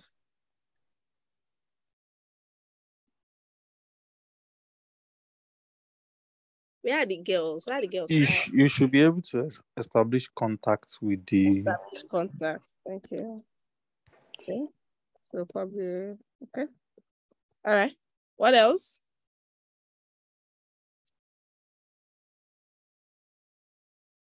One more thing. Get some pictures of the house. Maybe some images of the apartment. Inspect the house. Okay, let's put it there. Product vision. So view images there. Okay. All right. So this is how you can keep breaking down. Like I said, call assignment. So okay, let's just do all the line down and then we'll call it a day. So to book, what are the things I should be able to do? So think high level, break it down. To do what? You should be able to know the amount, the price the amount you are paying for the house. Should I not go on that finding the house? This now you found it, you've seen the house that you wanted. You've gone to the website, you've seen it. Now you want to book, you want to pay your rent, you want to start living. You've inspected the house, you've done everything. So to book a house, what are the things I need to be able to do? Method of payment. Okay, make payment. Payments method. So let's say make payments. Okay. And then one more, let's say sign agreements. So I'm trying to keep time. Okay. So on that method, make payments, you talked about payments methods. So I should be able to see the different payment methods, right? Okay. Yes. Any other thing? Receipts. Receipts, okay. So let's say receive receipts. Okay. All right. To sign agreements. Signing agreements. Okay. To sign agreements, you should be able to what? Sign, maybe view the list, yeah? Or download maybe online signature, something like that. You're able to sign online. Signature dates. Sign online. Okay. All right. So, sorry, time. So this is how you break it down. So you can see that we start with epics, things that are large. I break down the epic into manageable stories. I'm breaking down those manageable stories into like features or things that should be able to be done to meet that story. Now, these lines are what we call dividers. Like if you finish this, it can go as much as possible. Now, the question the team will now come is, okay, for let's say MVP, for my MVP, my first minimum viable products, what do I want to release to Olumide to start using in the market? What are the must-haves that can go, that like functional, that can start? And then once we start building, we start releasing more versions. So once I decide that, or once you decide that, you have to decide what your MVPs are going to be. We're going to have this divider to divide. So let's say this is my first release. Let's say this is my first release. And then I keep breaking that down until I have, so I can name this MVP. So, and then I keep breaking it down until I have stories. At this point, work has not started. These items are not in my backlog yet. These are just mapping the user stories. And you don't have to finish user story in a day. You don't have to finish it at once. It doesn't have to be, you don't have to know everything about the product. At this point, I know that for me to find the house, I have to search for the house. I don't even know the feature or the technology that I need to do to make me search for the house. Those are the things that will still come later. But now I have an idea what to do to be able to find the house. And we'll still work on breaking this down into further details. Is story mapping clear before I move on to the next task? Yes. Yeah, very clear. Thank you. Are we having fun? Very well. No. I'm already feeling like a product manager. Same here. Easy. Easy. All right. So now we've framed the journey. We've identified our product backlog. We've created the backbone. Now we need to build. We've also sliced out the MVP. We need to build the body. Build the body is now for me to be able to say, okay, what am I starting on? Now this goes into 4 acronyms. It's called DEEP. Now, for every item on the backlog, they have different level of, I think I have a picture of a backlog. They have different, let's use this item, let's use this picture. They have different level of detail. So I don't expect that your product backlog should be detailed end to end. If that happens, you've gone back to the waterfall. Don't forget that waterfall methodology is where we plan end to end. The only thing that needs to be detailed is the items at the top of my backlog, which are like the items that are in my first release that I'm ready to release, the items that are ready to go to get worked on. The rest will be still bulky. So let's say, I'm trying to find a relatable example. So I can't find one. But what it means is that your entire backlog doesn't have to be detailed, but the items at the top of your backlog are expected to be detailed. They're expected to be broken down to tasks. So you have your epics, you have your stories, and then the stories are now further broken down into tasks. And I've already mentioned that a task should be, the definition of a task is an item that can be done by one person in maximum of 20 hours. Anything that is taking somebody to do in 1 week, that task has not been broken down. It needs to be further broken down. So when your project manager is saying, after this task, I say it take me 2 weeks, and you're like, why is it taking 2 weeks? It's because that means we don't have clarity. We both don't have clarity on this task. And so it's not even supposed to be in the sprint.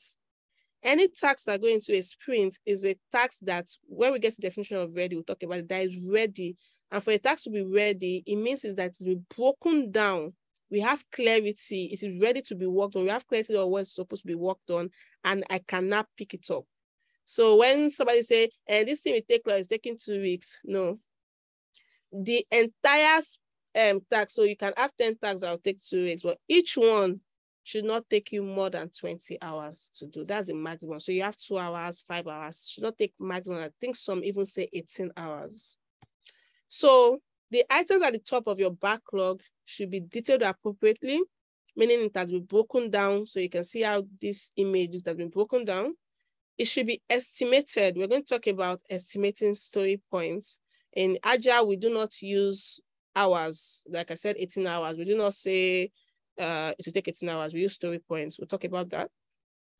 It should also be emergent, means that it's ready and it should be prioritized. So items at the top of the backlog are prioritized, ready to be worked on. The ones at the bottom, they are still waiting for their turn. So you've not gotten there yet. So as soon as you finish, you move up. For every item that comes up, you make sure you use this acronym DEEP, and then they are detailed. So now we have story points, because what you also do is, once you break down those tasks, don't forget that we have to break down for our presentation, we have to break down our user stories. And then for the first MVP, we have to slice out our first MVP. And for the first MVP, we have to break it down to tasks that should not take more than one person to finish in 20 hours, and then we have to assign time to it. Now, for us to do our story point estimation, in Scrum, we do not use hours. And the reason being is, when items go into the backlog and it goes into a sprint, in a normal scenario, you do not assign tasks to developers. The developers are the ones that go into the sprint backlog. So don't forget that we have product backlog. I've now picked out, we've done sprint planning. We've looked at the items, the backlog. We've seen the ones that are ready. We've picked out, let's say 4, and we've put it into the sprint goal for the next 2 weeks. Now, every day, the developers are supposed to go into that bucket and pick out tasks until you empty out that task and finish the sprint. So there's no as sprint planning, oh, you are supposed to do this, you're supposed to do this. And that's because it's Scrum thing supposed to be self-organized. Like everybody's supposed to be able to do everything. And that is why we do not assign time, because everybody in a Scrum team has different level of expertise. So it's tasks that can take someone with 8 years experience to do in, let's say, 2 hours, can take someone with 2 years experience to do in 10 hours. And because you don't know who would pick what, you don't want to assign time and then making it look as if somebody doesn't know what they're doing or doesn't know their job. So we use what we call story points, and I'll talk about story points. So a task, no matter who is picking it, would have a story point assigned to it. A task is a task. The complexity of the task is the complexity of the task. This task will take this story point, then anybody can pick it and work on it. Another thing is, you also don't want to encourage a situation of you don't want to encourage a competitive situation within a Scrum team. You don't want to say, oh, I finish my task in 2 hours, you're still doing your own 8 hours. Because everybody is supposed to be equal in a Scrum team. So you don't want to have a situation of competition. So that's another reason why we don't use hours. And the last thing is, you also don't want people to now start overload, because when you leave it at you saying how many hours will it take to finish this task, I can overload the time to be able to go and do other things or whatnot. I can say it will take me 10 hours, whereas take 1 hour.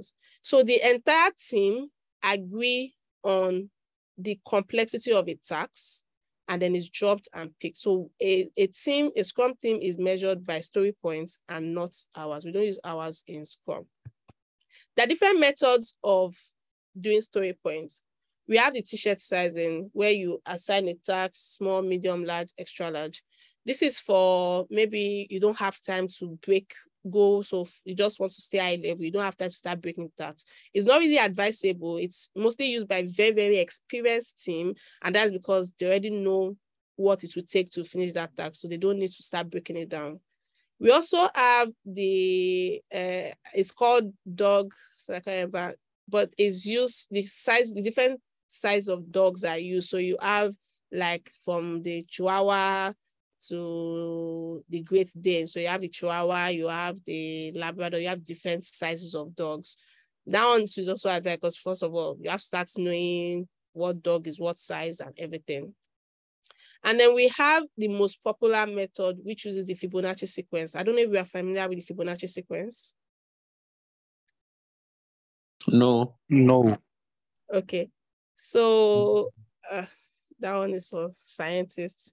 So anyway, the Fibonacci sequence is a sequence of numbers where the previous number is double in size to the previous one. So I think you have 1, 3, 5, 7, 9.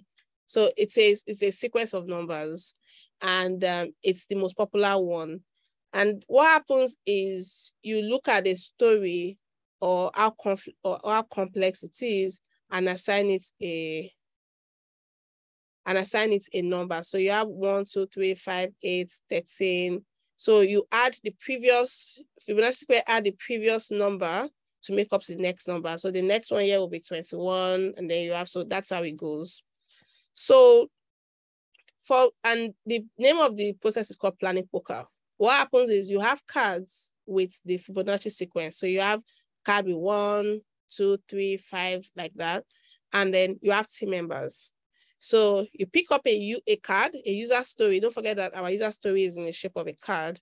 And you have a moderator. The moderator can be the Scrum Master, anybody can be moderator. And all of you agree, based on the complexity of that story, you assign a number to it. So everybody gets a card face down.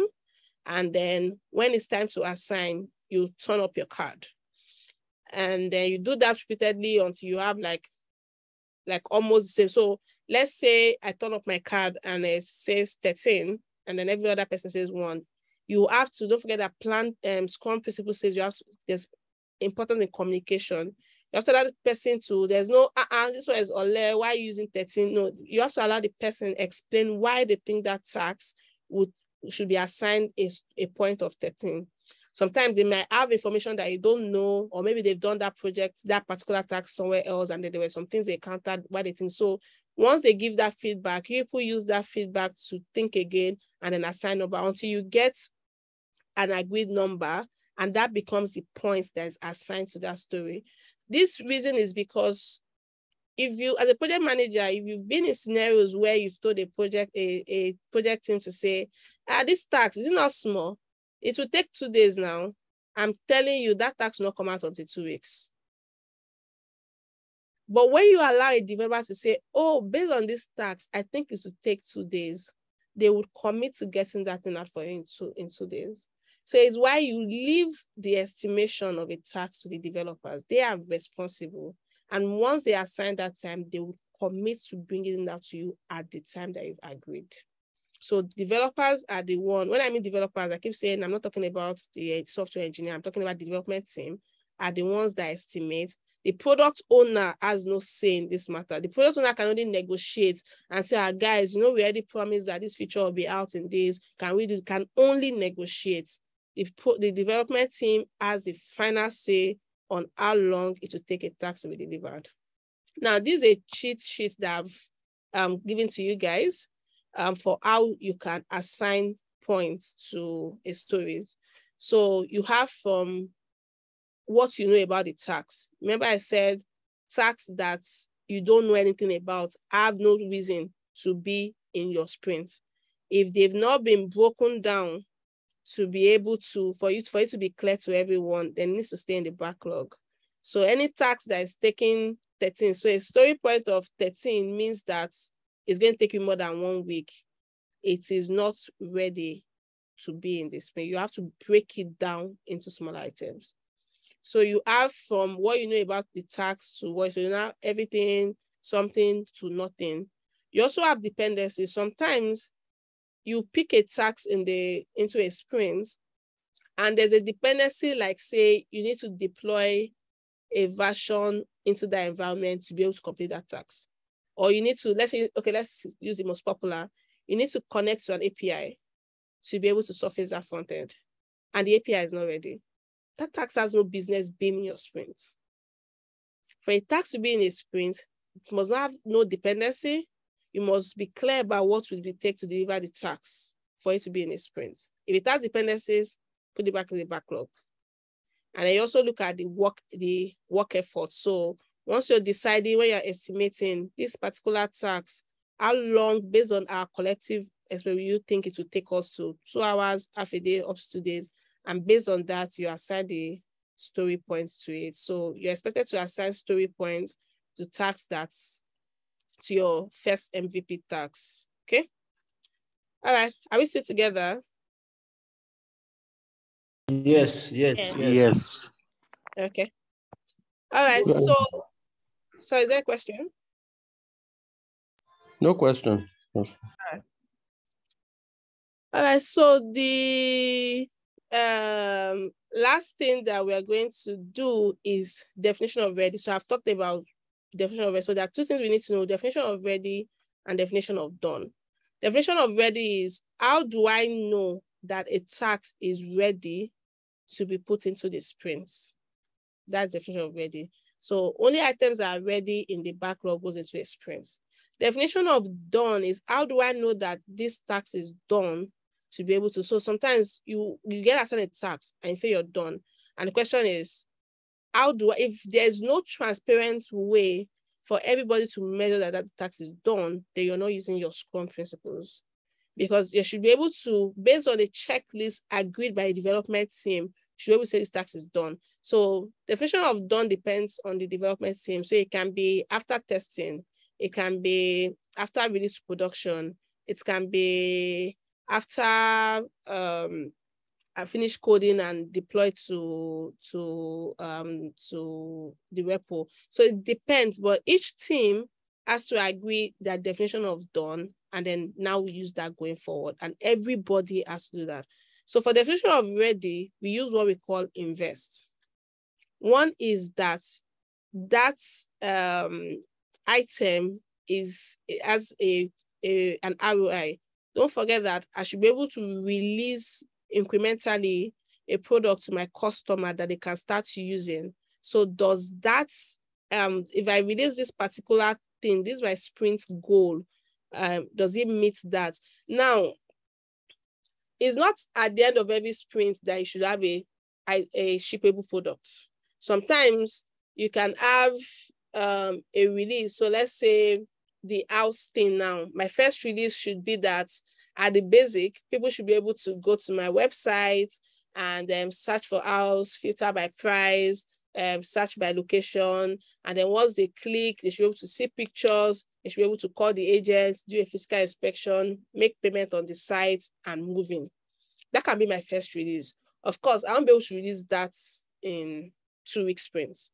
Now, look at, once I do my estimation, my total story points, I look at what's all this item in my MVP, what's the total story point based on the estimate I've done with my team. So let's say the story point is 200. Don't forget that in that story point, we'll have the 13s that are big. So you can have in your backlog story points at 13, but it's just that it doesn't go into a sprint. So let's say I have altogether 200 story points. And I look at my team. How many people are in my team? 4. What's the capacity, best case scenario? What's the velocity that my team can put out every sprint? So I calculate, if I've done sprint before, how long does it take us to finish things in sprints? Or if I'm just starting, we'll use rough estimates. So let's say at a rough estimate, my team velocity is 20, meaning those 4 guys can roll out items of aggregate of 20 story points every 2 weeks. So it means that my MVP has 200 story points and my team velocity is 20. My number of sprints to get to my MVP will now be the total story points divided by my team velocity, which is 200 by 20, and that will now be 10. So it means that I have to have 10 sprints to be able to release my first MVP to my customer, which is 10 times, which is 20 weeks. I hope I've not gotten us lost. Can you repeat? Can you? I knew you guys were quiet. Okay, so I'll start it again. Once we've done, let's go back to our story mapping. So once we've done our first MVP, these items are our first MVP, yeah?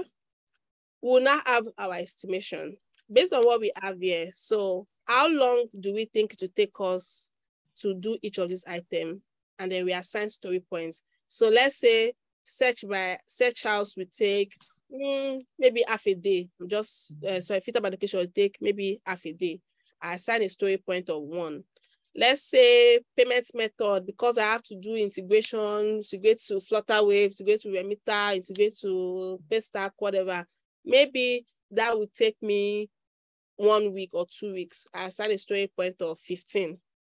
So I assign a story point to all this and then add everything together. The aggregate is the total story points I need to get to my first release, to ship my first product to the customer, to say, Olumide, start using this at the basic. This is my first version of release for you. So I'm saying, let's say after all those, we say our story point is 200. So 200 story points to release. Now I need to determine how long it will not take me. Don't forget, we don't use hours and time in Scrum. I need to know how long it will take me to complete this 200 story points to be able to get the first MVP to Olumide. So I come back to my team. I need to, what's the velocity of my team? So there are 4 guys in my team, 4 developers, awesome guys. So I'm saying, what's the maximum? What number of story points can 4 of you release in a sprint time box? A sprint time box, in this case, I'm using 2 weeks. Some companies use 1 week, some use 2 weeks, some use 1 month. I'm using 2 weeks for this example. To get this velocity, if this is a team that has worked with me before, all I can just do is do a chart.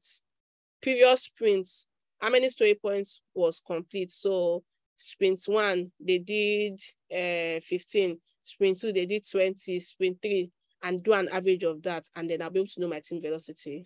For a new this thing, we can assume Dapo can say, I believe that we can do this we can do 10 or 15.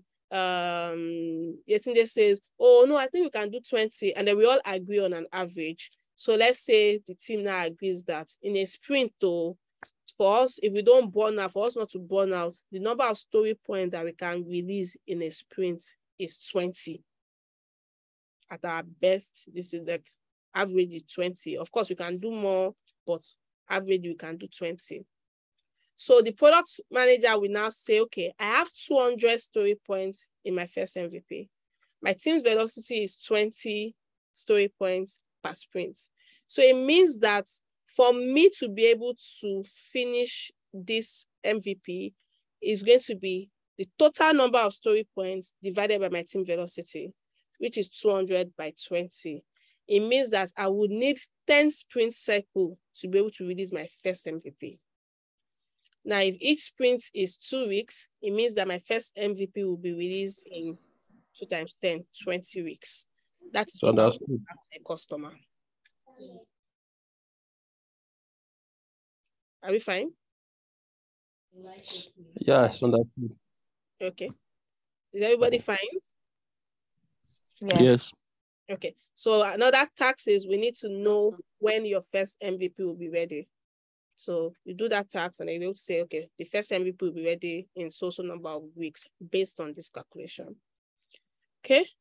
And so like I said, this definition of ready, business value is clearly known. The details are understood. So definition of ready is now, after I've now done all this 20 that I now want to do this next 2 weeks, in this backlog, which one of these 20 story points can I put into the sprint?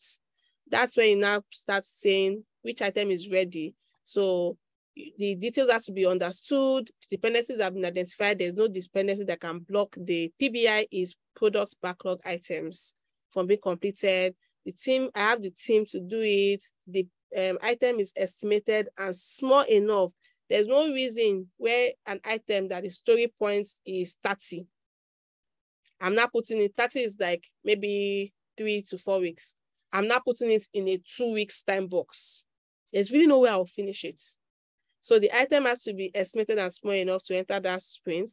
The acceptance criteria for that item must be known. We have to agree for us to know that this is how you would know that I've delivered this item and it must be testable. So this is determined by the Scrum team. And then definition of done, when I'm now done, how do we know that you're done? I've said every organization have their different ones. This is a suggestion. You can decide your own. So is that I've finished the code refactoring, I've commented, I've checked in, I've done everything, I've commented to repo, I've updated my release notes, the tester, I've tested it, there's no defects, and then I've deployed it on live. You can decide what is your definition of done that makes you say this task is done and I can close it. And once you do that, I think that's about it. Yeah, that's about it. Yeah. So once you do that, you define your definition of ready and your definition of done. Don't forget that definition of ready is items in backlog that are ready to go into sprints. While definition of done is items that go into the products that you're shipping to your customer. So those are the two different. The final thing I want us to take off from this class is that Scrum is a team approach. There's no I in Scrum. There's no, I did my work, this person not do their work. There's really none of that. In some organizations, Scrum development teams are ready for firing team members. So ready for saying, oh, this team member is not performing, this team member is not doing optimally. You're also responsible for saying, okay, this team member needs also training. It's a self-organizing team in the real sense. And then it has strict rules. But if you follow the rules, you're fine. And it's also built on simplicity. There's nothing complex. Like if something is becoming complex, just so that you're not using Scrum, it's supposed to make your life easy. And then it can be used in every context. And so that brings me to the end of my class. And thank you everyone for listening. I'll take questions. Thank you so much. Wow. Thank you so much, Yetunde. So we'll just take just one question because again, time is not really on our side. So we'll just take one question. So if you have any question, kindly unmute and ask your question. Then for other people that have other questions, you can just drop it on the Discord channel and Yetunde will be able to address that for us. So please, just one question. If you have any question, kindly unmute and go ahead with the question.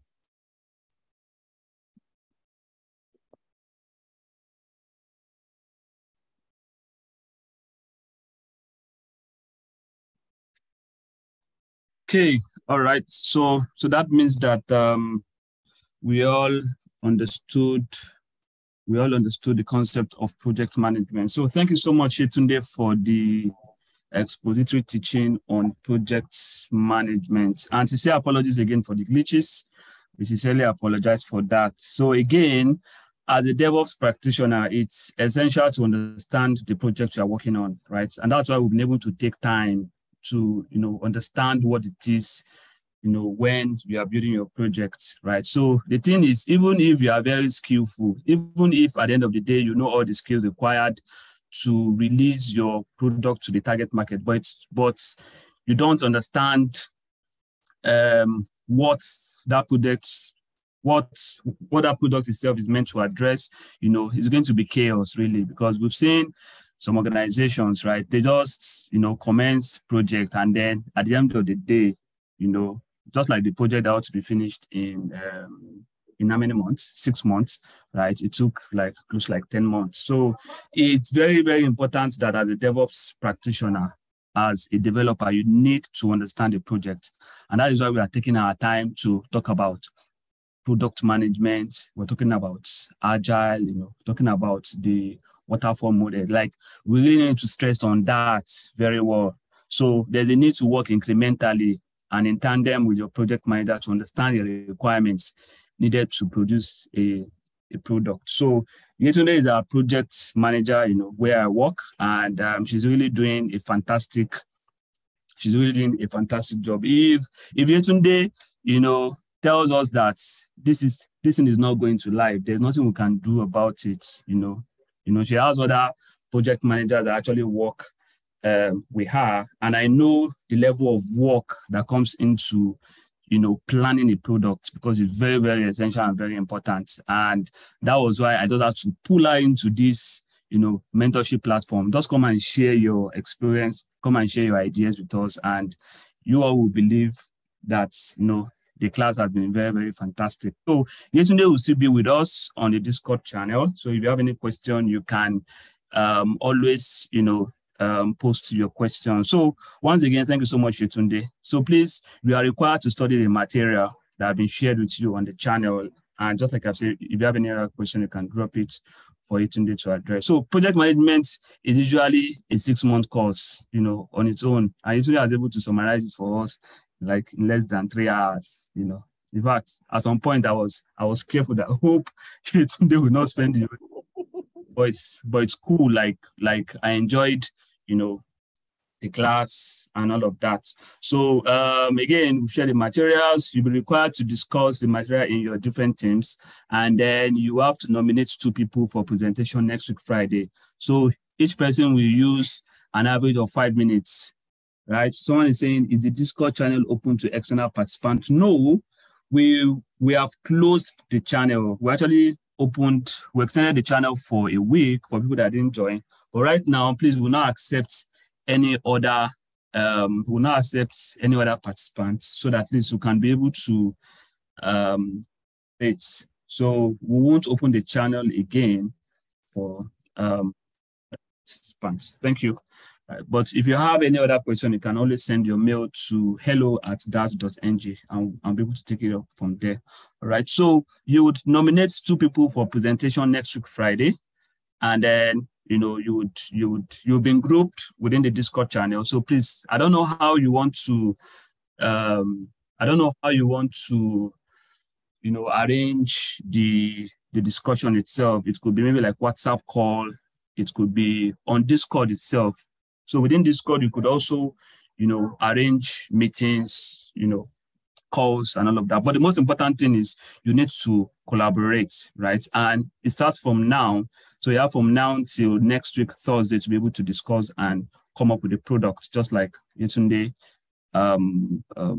able to discuss. So like I've said, DevOps is a steep learning curve, and we all need to collaborate and understand the product phase, because the truth is that everything that Yetunde has discussed today is being used today. Talk about sprints, user story, backlogs, project management, all of this.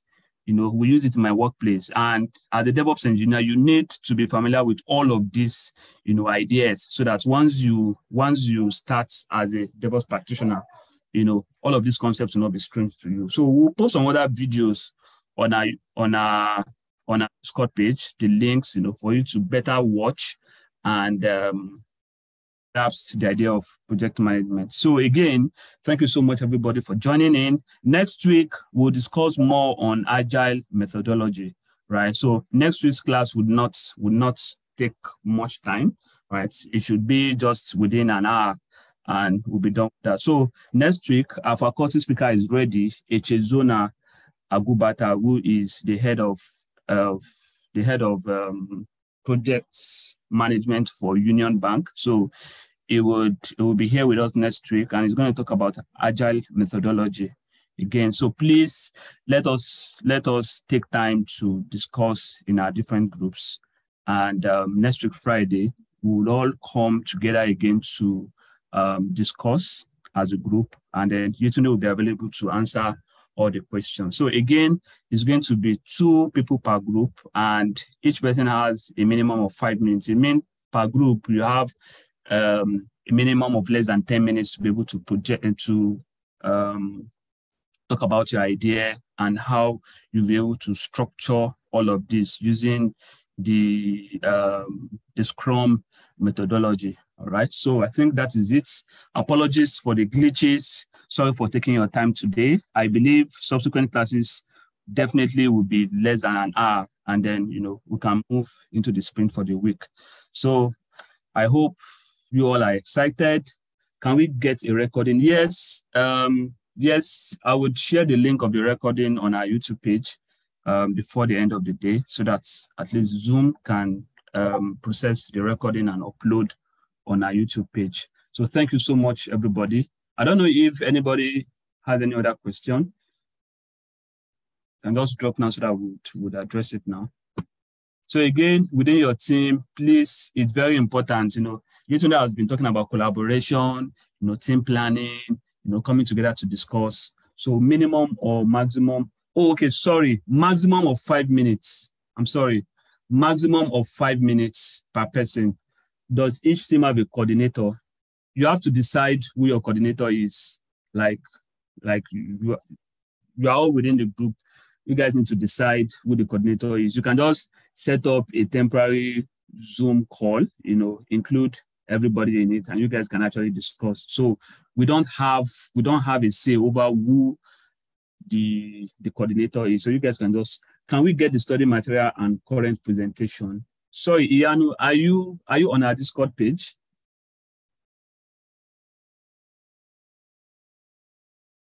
Johnny, okay, you're on the, of course, yeah, we would drop the material and the current presentation. So you can get the current presentation slide on the materials channel on Discord. It's DevOps resources. So we'll drop it there. And you can also go to the DevOps resources channel. You'll find the lecture notes, the principles of project management in software engineering is there for your consumption. So, right. Does anybody have any other question so that we can call it a day? Okay, again, thank you so much, Yetunde, and we'll meet again next week, Friday. So the time will be communicated to everybody. So we'll meet again next week, Friday, so that at least we can discuss more on everything. Thank you so much, and enjoy the rest of the day. Bye. Thank you. Thank you, everyone.